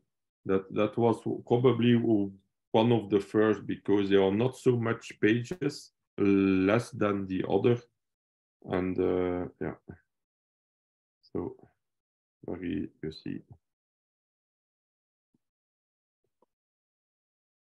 So. Over time, every year, we find back old documents, new ones. We are never finished. Sometimes people find back in the libraries of their grandparents somewhere, or on the flea market, or somewhere. It comes, if God wants, he shows us. So here you see on the top in my garden with the lupine plants for the flowers that became huge too. Are very nice. Yeah, how to install close to a tree. That's a friend close to Lyon that has made his antenna, and you see topinambour, or in English, Jerusalem artichokes of 3.50 meters tall, so it's very high. And then also it's not a potato, but what it's under the soil, it becomes really very big, like as big as a big potato. It's not little, so it's also more easy in the kitchen to prepare prepare whatever you want for eating, because in the past people didn't like that very much because it was little, so it was much work to make it clean and everything. But with electroculture, it's a lot bigger, so it becomes a lot more interesting as a vegetable.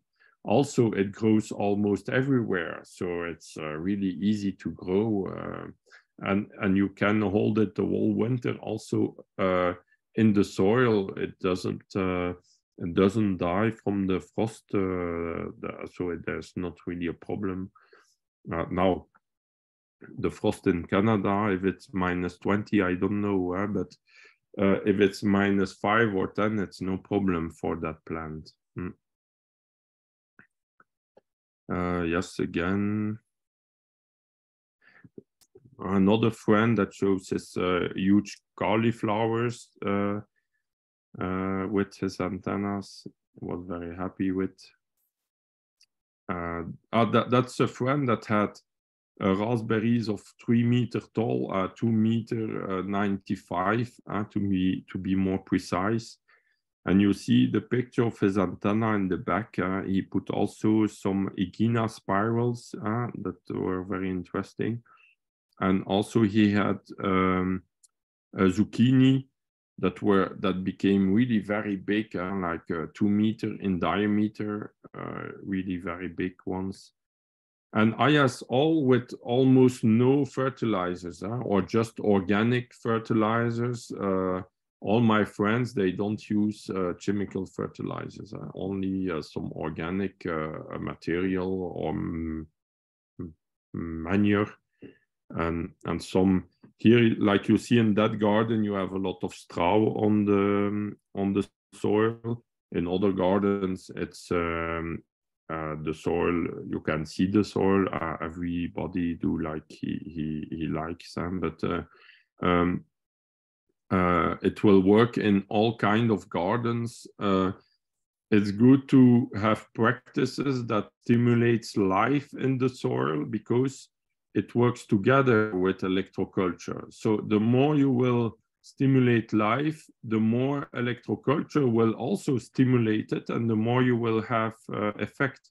If your soil is dead, electroculture will help to stimulate life, but the improvement will be less than if it's already living.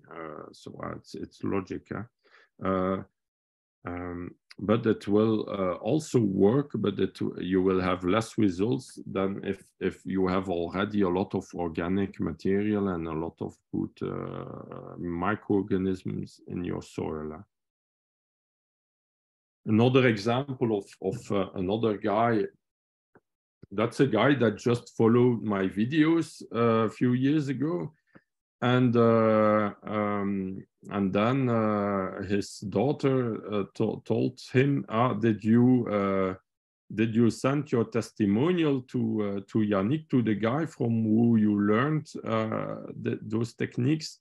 And then he was thinking about this, and then he sent me an SMS on my phone, and it was written, look, because of you, look at the difficulties of harvesting, because he had to carry his daughter high up to yield the tomatoes. And in the past, he never had so huge tomatoes in his life.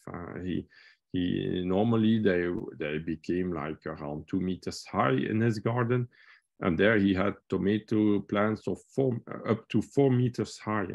And this was just with iron rebars in his soil, dressed to the sky and connected with wires in his garden. So in his garden, there was no copper. Sometimes people now are telling copper there, copper here, it need always to be copper. No, it depends on the techniques. For atmospheric antennas, you can very well do the antennas with iron or galvanized steel. It will work also very good. Or you can do it also with copper, but it doesn't really need to be copper. So if you have iron wires, it will work very well too. So some pictures of my models you can find on my internet site, on my shop, but you have now also other people making antennas and selling them, or you can make yourself too. If you want to support my work, the most easy is to go on my shop and buy an item that you can use, or it will be very useful for you. Or you can, or if you want to make me a lot of pleasure or make me happy, you can also just send your testimonials. That's what makes me the most happy. So here some books or titles of books you have in English. You have about those kind of antennas. The best book would be Electroculture from Justin Christophe Lowe. There will be other books coming out in the coming weeks and months. You will see, because now electroculture is developing fast, and so different people are writing their testimonials and sharing them, and I'm also making books, new books. And I will also make a book about this technique. I hope to be able to bring it out and also in English. But first I do all my books in French, because it's for me most easy to write, and then directly after it will be translated in English too. So I hope you appreciated the presentation, and I give the word to Angela. We don't hear you. Put the sound. Yes. Okay. Thank you so much. This is so exciting. I can tell everyone's wheels are turning, and I'm getting many messages. Okay, so let's be very, very succinct in our questions. Okay, everyone, because we want to make sure that we get to all of them. So let's be very succinct. I do have some questions that are very simple to answer, I hope. One is about the fencing material. When you put it around in a circle with an antenna in the middle, the fencing material is completely closed, yes? Not like a Lakovsky coil. So it's completely closed. Okay. Yes. The next question is about the frequency of plants. You said, for example, that rhubarb responds very well to the atmospheric antenna in particular. So have you noticed in your research, in your work, that some plants respond and some plants do not?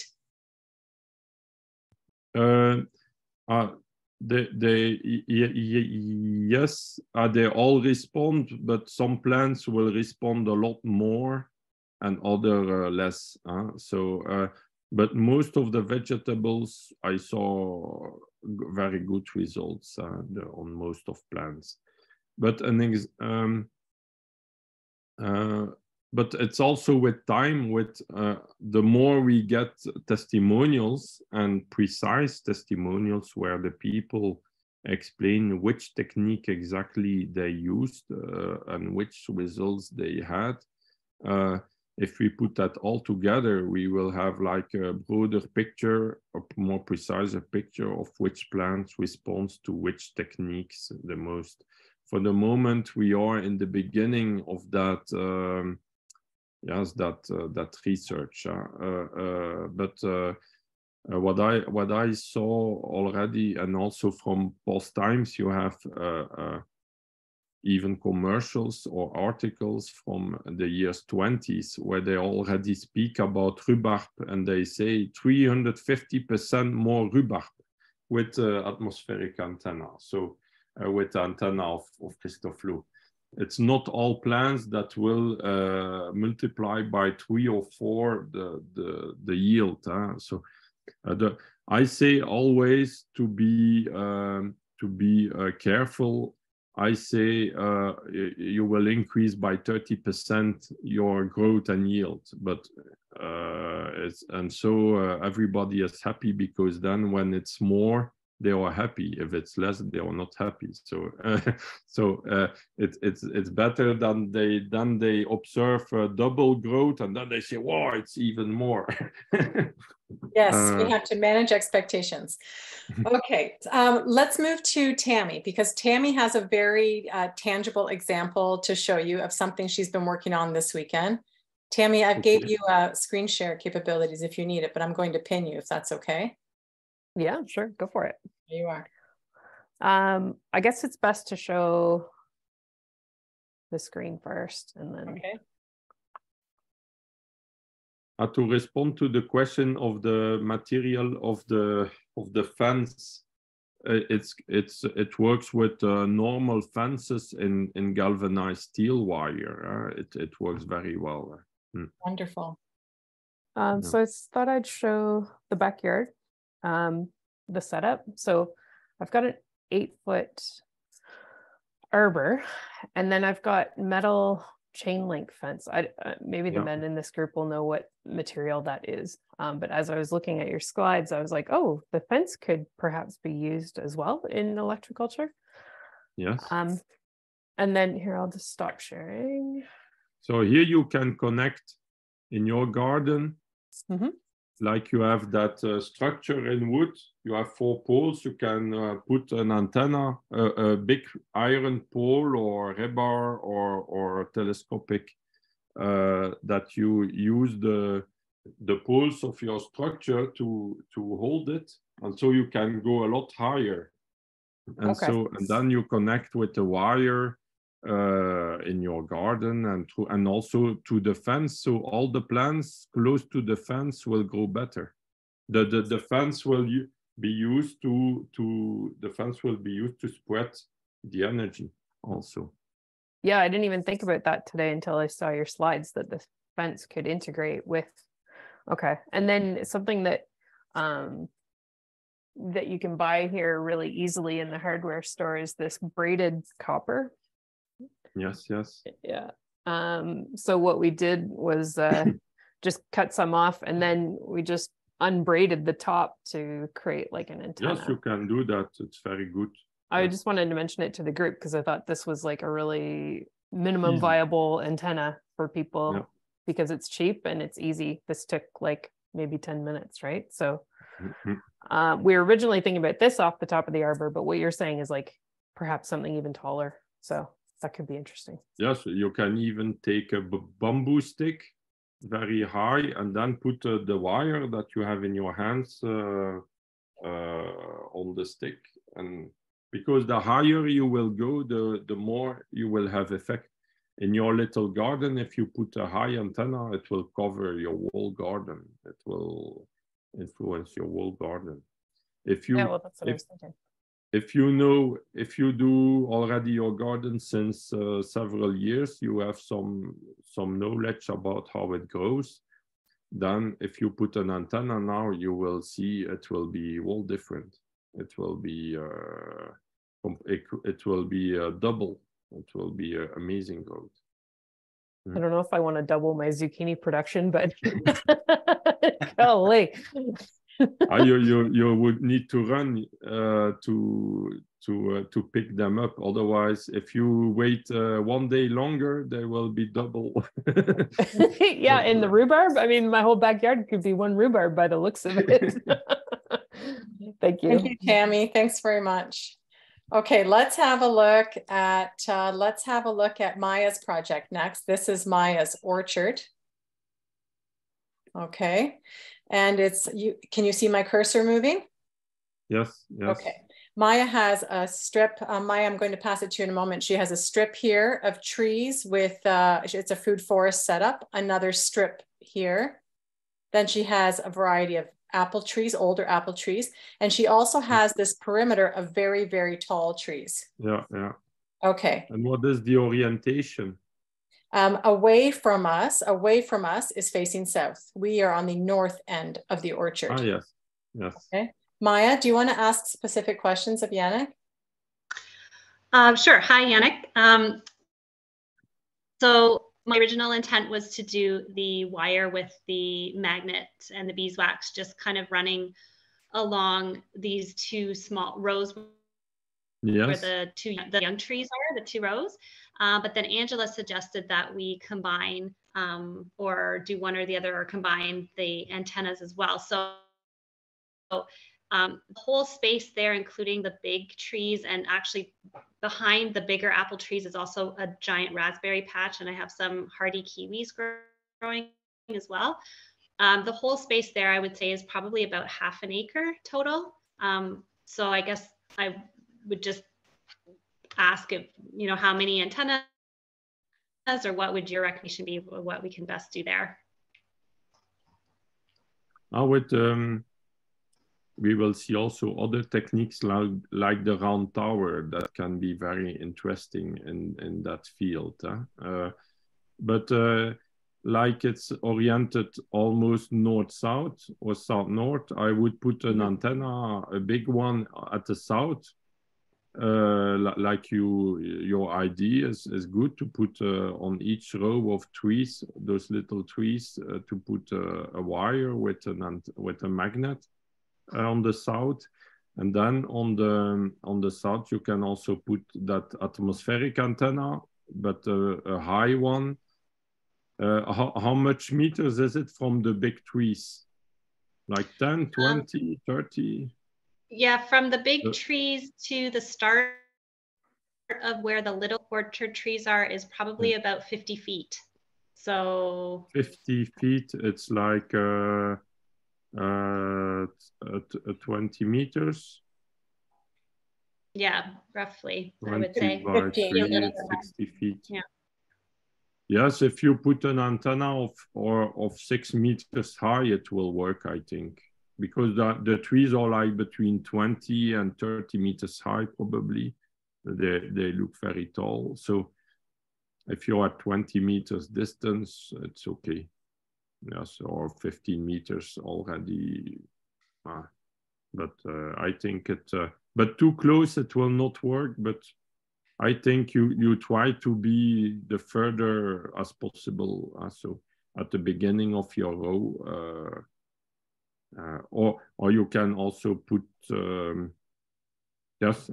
I would put it on a big atmospheric antenna at a row in the middle, on the south side. Yes, and then close to your big trees, apple trees, there you can also put a big antenna in the middle or a round tower too. And then you will cover almost your whole half an acre, I think. And would you suggest, oh, sorry. And around the trees, you can put a basalt. There is one of your group that sent me some basalt that is very good. I measured it. It was around 4,800 micro CGS, but is a very good level of what Phil Callahan told. So I think it's very good basalt. And also to make the round towers and to spread around the trees. You spread a few kilos around each tree, and you can put the basalt in a pyramid before. Then it will energize with the energy of the pyramid also. You can see the basalt as little antennas that will connect with the energy of the big antennas. Like we have our mobile phone and we have big antennas. Well, the basalt is the little antennas in the earth that will transmit the energy of the big antennas. I see it like this. Yeah. So it will increase even the effect. Thank you. Yeah. Thank you, Maya. Just one super quick question. Would you suggest to attach a wire from the atmospheric antenna to magnetic wire on the ground, or is that not necessary then if I'm Yes, you want to make grown your trees more than the grass, so it's good if you want to put a wire close to your trees in the soil. You can connect to the atmospheric antenna, and then you are sure that the trees will benefit the most of it. You can also put one atmospheric antenna and connect the two rows of the trees. You put a wire on the two rows and you connect to the same antenna. Be sure to make it high enough, but above the trees, and it will work. That's for sure. And if you do it now, you will see already results this spring and summertime. Okay. Thank you. Thank you so much, Yannick. I appreciate it. Yeah, thank you very much. And I'm curious to see the results. I will definitely be sharing for sure. Yeah, thank you. Brenda has a similar project, Yannick. Brenda, you're there, yes? Love, there she is. Yes. Okay, your question is about which field to choose for atmospheric antennas and how many antennas you would use. And you've calculated here the area for us in hectares, yes? Yes, okay, I see. Meters, yeah. In kilometers or meters. Yes, it's 200 meters, yeah. In big fields, if you put atmospheric antennas, you need quite a lot, but I would say every 20 to 30 meters you put one. So, for example, if it's 100 meters side, I see 77 meters, 100 meters. You make like two rows in the middle, and every 20, 30 meters you put an antenna. So it's a lot of antennas. If you do it with atmospheric antennas. So if it's 235 meters long, it's around 5, 10. It's two rows of 10 antennas of 4 to 6 meters. It's better 6 meters high. So it's 2 rows of 10 antennas approximately. Yeah. Okay. If you use iron rebars or telescopic poles, it can be quite cheap. It depends what you buy and what you make yourself. What if she's growing sunflowers that are gonna go really tall? Would that impact the height that you're recommending? No, the sunflowers will never grow bigger than your antennas, or it would be really amazing. Huh? but hey, you gotta have stretch goals. if you seed normal sunflowers for agriculture, then they will become a little bit higher, but it's the flower that will become a lot bigger, and that is what you yield. It's the seeds, and so in the flower, from the flower. So it will double the yield in the way that the flowers will be a lot bigger, because that's the energy. If you use sunflowers for decorative purposes that are very huge, for example, yes, then they will become also even more huge, and also with the big flower, the bigger flower. It depends what do you want to cultivate on that land, on that big place. Is it for orchard or crops or different? What do you want to cultivate? Well, it's our first year, as I mentioned last time, was it's our first year taking the farm back, and I've been recommended to put in something that'll go really deep, which would either be corn or sunflowers. Will have a really nice deep root. Ah, yes. Okay. So that's what I think we're going to do. Maybe a mix of that. Yeah, different areas. Yeah.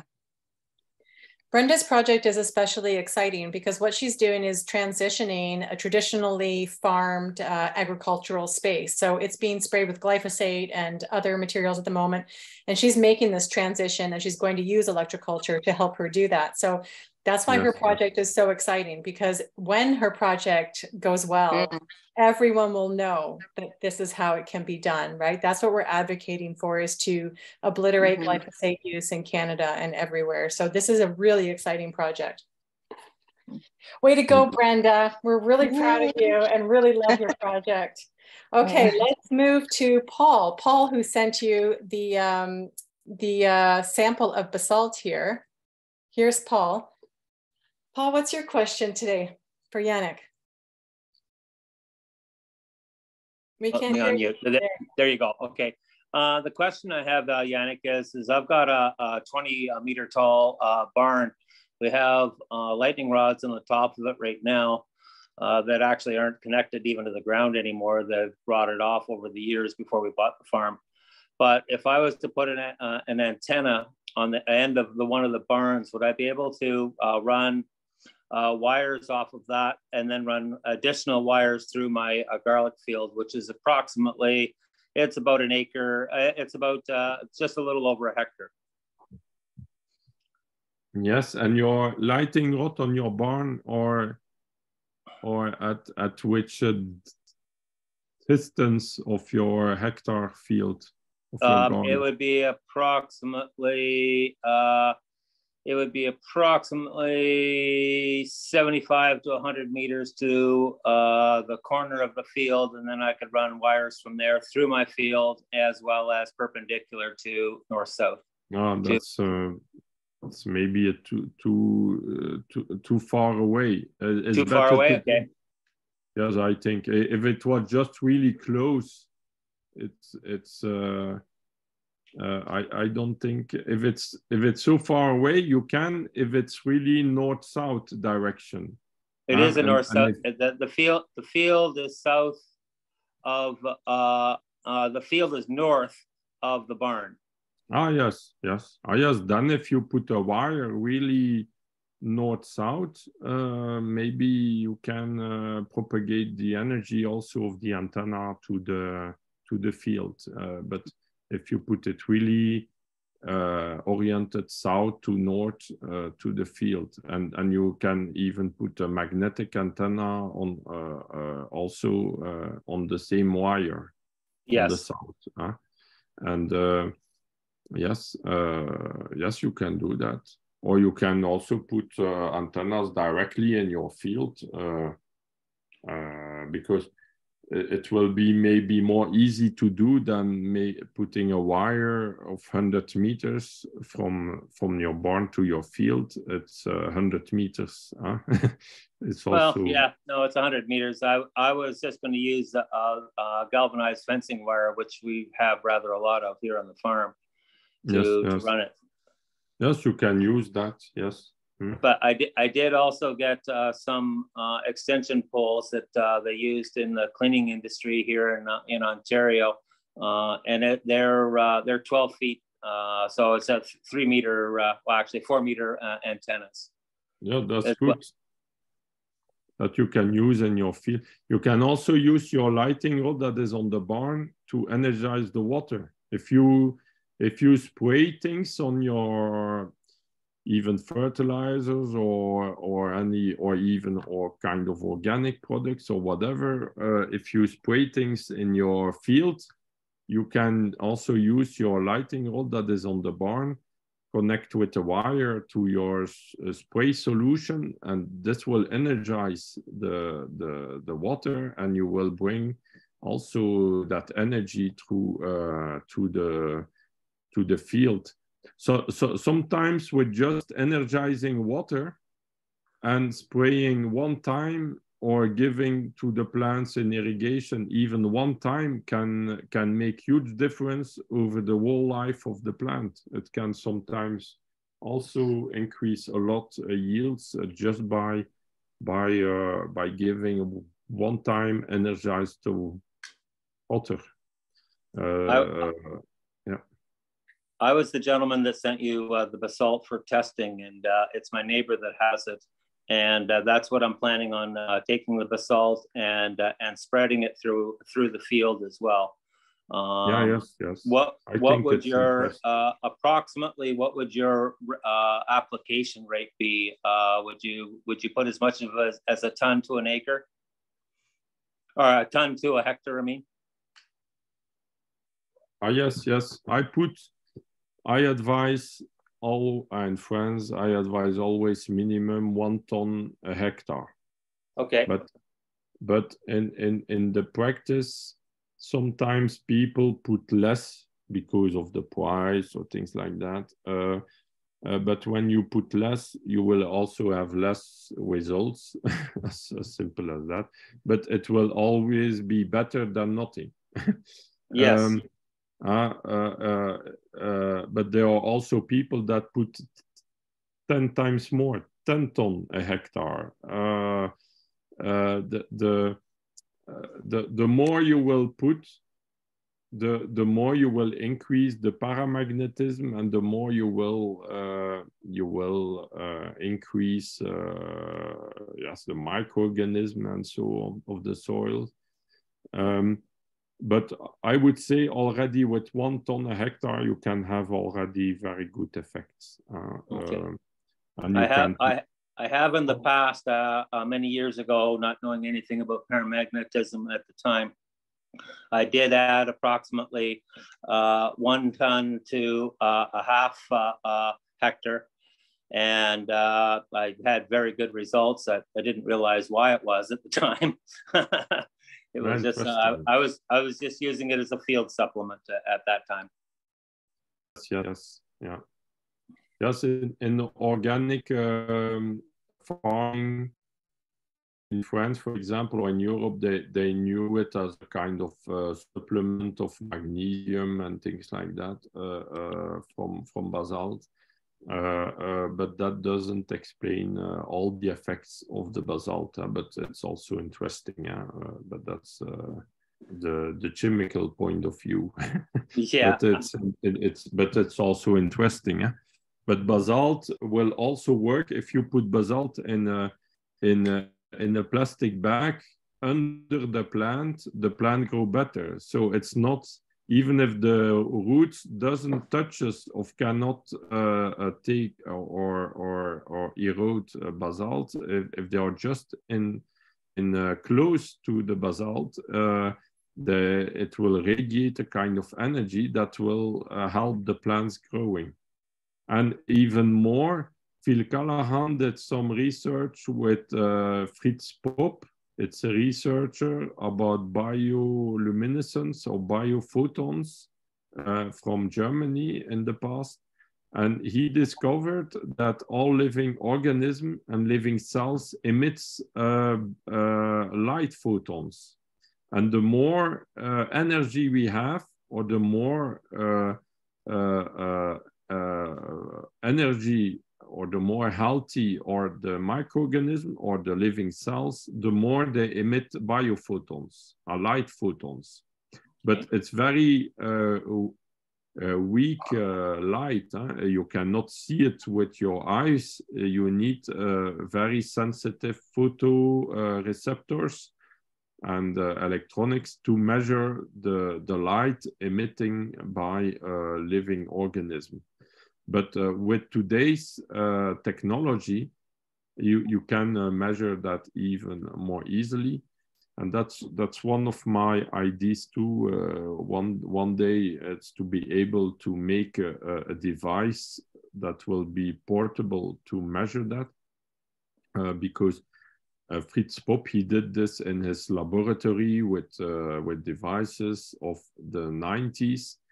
But they were very expensive. But in the 90s, the devices to measure photons, light, were a lot more expensive than today. Today, with all the development of cameras that are very high resolution, the prices of cameras, or very sensitive cameras, are very cheap in comparison with the 90s.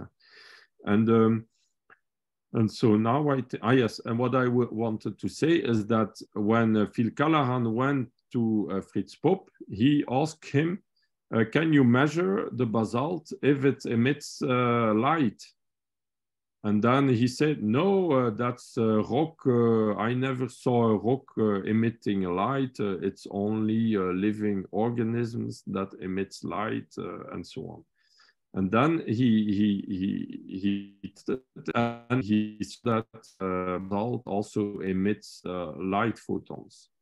And even more, when he mixed it with compost that is very rich in microorganisms, he measured that the light from the microorganism from the compost was like multiplied by 100. So when it was in contact with basalt, yes, really, it became a lot more active. So it was really multiplied like by 100. And I've made a book about to share all that knowledge. It's basalt and paramagnetism. It will come out in the coming days or week in French, and it's already translated in English. And I think I hope in 2 or 3 weeks it will be in English available, where I share that experiment too. And so it's very interesting because the basalt, in combination with the microorganism, will stimulate really the life force energy, the biophotons emitted by microorganisms. And the plants, their roots are like our hair. They are like fiber optics, the roots. They collect also the light. It's not only nutrients, they are really kind of antennas, and also they work like fiber optics too, that collects light. If we could have eyes that were really very sensitive, we could see a plant as a light being, or all living organisms would be like really light beings. And when you have more energy, you will emit more light. And when you have less energy, you will emit less light. You see that already. Already, we all feel that when we are tired or somebody is tired, he is like more absorbing our energy. It can be good for him, and it's also good but when somebody has really a lot of energy, it's really radiating, and it influences all around. On plants too, what we feel like, the idea that living organism emits light, it's a real scientific fact too, that can be measured with devices. And when we speak about light, it goes even further. It's not just photons. Light is also frequencies. You have all the colors of the rainbow in the light. So maybe in future times we could measure it so precisely that maybe we could measure that one plant will emit more red light and another more blue light and another more of this frequency. And that can give even more information about their health, about also what they need probably. And that would be also a good scientific instrument to measure life energy in a certain way, and the effects of the different kind of antennas, or also our practices. And because then we could go in a garden and take samples and measure and say, your plants or your soil emits like 150% light level compared with the neighbor. It's with chemicals, it's only 50% light, and that is also why agro food industry doesn't want those kind of techniques happening, because it's not in their advantage. When you can measure life force and living energy, that's not what they want, because all industrial processes reduces that life energy, and so that's the big problem, and that's why it's important to eat fresh foods. It's different than old foods that are maybe chemical edible after 5 years in in a jar, but if it's not a living, it will not give you real energy. It will just be a chemical substance. We don't have time to talk about this right now, but Matteo Tavera's book that you suggested in one of your lives a long time ago is probably one of the most beautiful things I've ever read. If you guys haven't read Matteo Tavera's book, really spend your time on it. There's a whole nother level here that we're only coming to understand, that we ourselves are the antennas, and also that we have a spiritual responsibility to the planet and that symbiosis to actually participate as antennas. You have to read that book. You have to read that book. And you always go there, Yannick. You always go to that beautiful place. I really appreciate that. I know that Anna has a very quick question about a tower that she has in her yard. Anna, are you there? No, Anna's not there. Liliana, do you want to ask the question about the cupola versus the tower? Yeah, I actually just wanted to, I don't know, can I share? Yes, you can. Okay, I was going to share my picture actually, because I found a picture. It might be a good, so I have can you guys see this?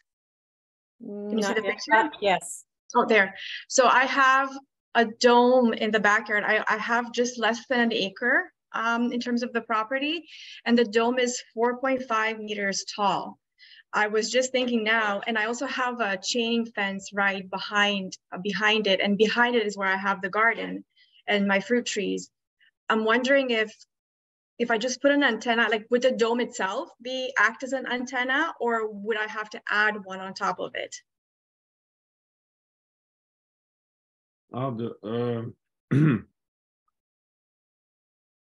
The dome itself, I don't think it works as an antenna. It's a nice energy to live inside because of the circular form and things like that is very good. Mm-hmm. And the structure of the dome, is it wood or iron or? It's iron. Ah, yes, it's kind of iron. Ah, yes.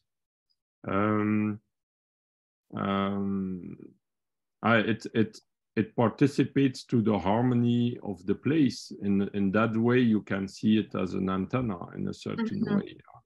But I could also add, right, an antenna to the top, and I was thinking I could connect that to the chain fence that I have behind it, and then would I need more than that if I were to put an antenna on top of the dome? Well, I think it's difficult to put an antenna on top of such kind of dome. I would put an antenna away of the dome, because if the antenna falls down, it will damage your dome. So that would be a pity. Yeah. So I would put it away from the dome. Yes, and maybe connected to your fence, like you tell, and you put the antenna in the place where you cultivate your crops. The closer the better. But I would put, if it's the place there where you play and where you live, close to the dome, maybe you can put a round tower. A round tower that will increase the Schumann waves too, and the Schumann waves are very good for telepathy and for also our well-being. And relaxation and our energies too. So that would be that will increase the good energies of your garden too. Okay, that's really cool. You are speaking to the right people, let me just tell you. Okay, for Rob, sure. Thank you. Yeah, Rob, and then Anna, and then we'll let Yannick continue with his life. Rob. If you... So Liliana, I've got the exact same dome that you do. Ooh. So yeah, I'd love to come out and see what you've done with yours. For sure. As you were describing it, I was thinking, and maybe I can confirm this. If we put the antenna outside of the dome, so it's not going to be affixed to the dome, and because the dome structure is made from steel tubing, we might just, all we have to do is just take electrical wire and then just connect it to any one of the footings, because the entire dome is all tied together, right? So it becomes like a mesh. Anyways, so yeah, I don't know if that's going to help. My two questions were, one was, when we're building our antennas, does it matter if the radials, like the little fingers that go on top, do they have to be spikes, or can I make them as loops? And the second half of it is, earlier in your presentation, you had a picture that showed negatively charged energy coming from the soil and going up through the antenna and out the radials. So my question there is the antenna trying to make the soil less negative and more positive, and so it's getting rid of the negative energy? Or is it acting as a collection device and bringing it down and putting it into the soil? So those are my two questions. Yeah. So about the question of the spikes or the loops, it's also a question I have. Okay. So, there is Nikola Tesla.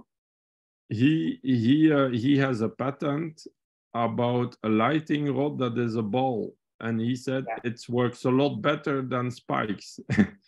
So that can be one element of the answer. But when we look at churches, things like this, we see spikes and we see balls. We see the two. So I think I think it would be very interesting to do the experiments and to compare if we can, if we have a garden that makes that possible to compare. Then we make an antenna with a ball on top, for example, or loops, and another with spikes. I think they will work.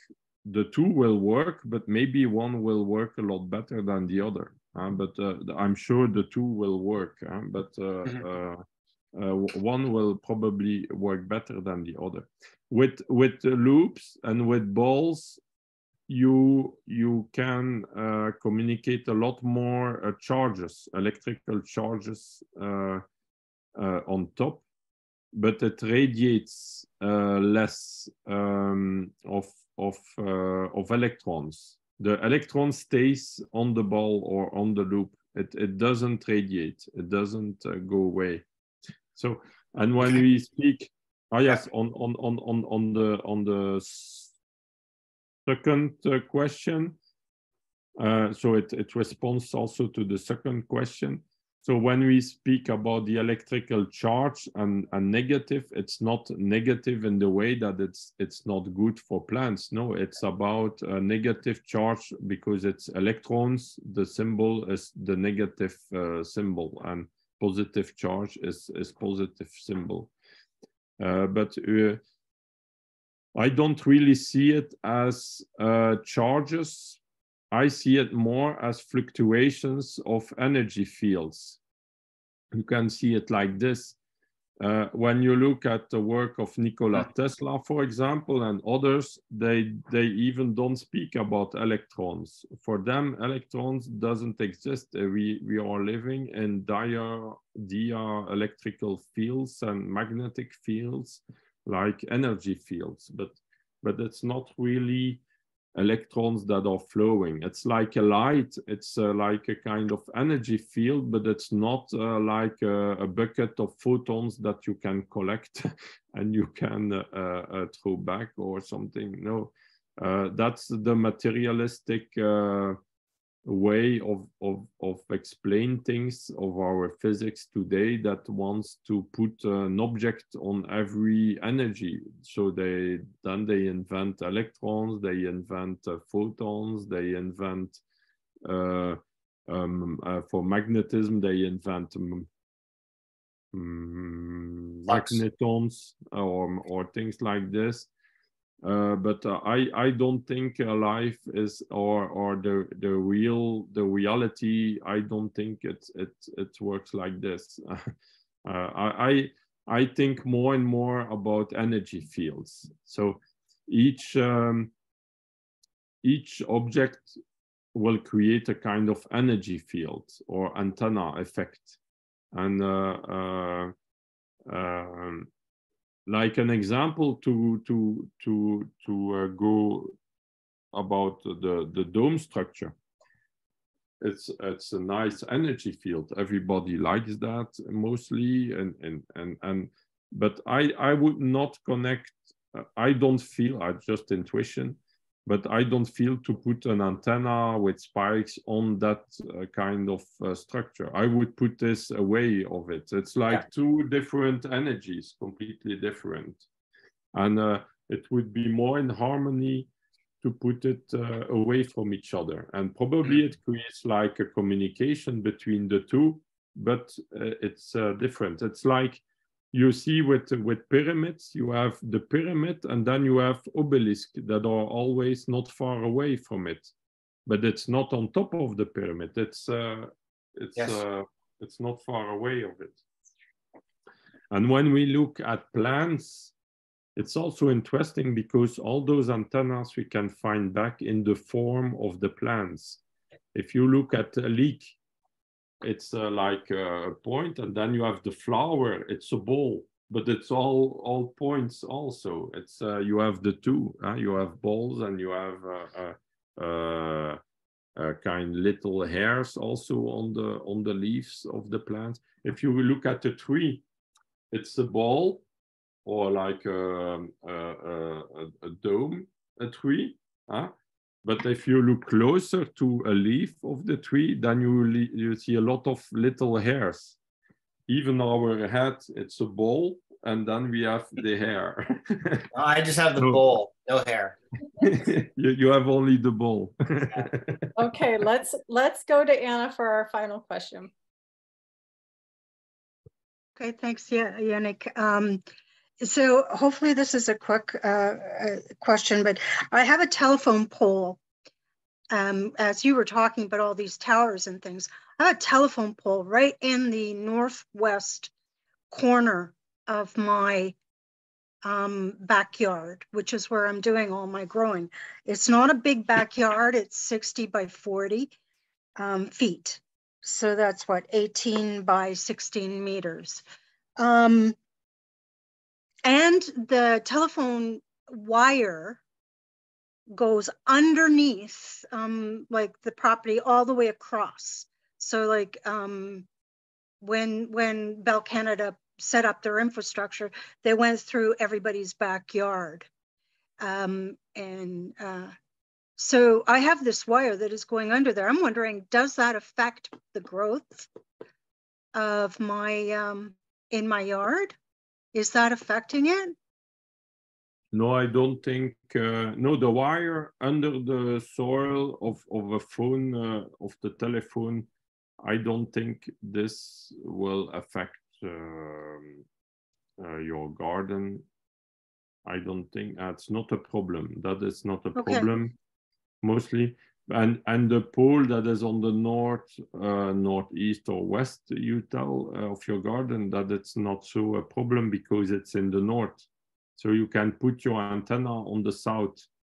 An example, when if the pole would be on the south, it can be more a problem in the way that then you need to put your antenna also on the south, but higher, so yeah, you I will can't go higher.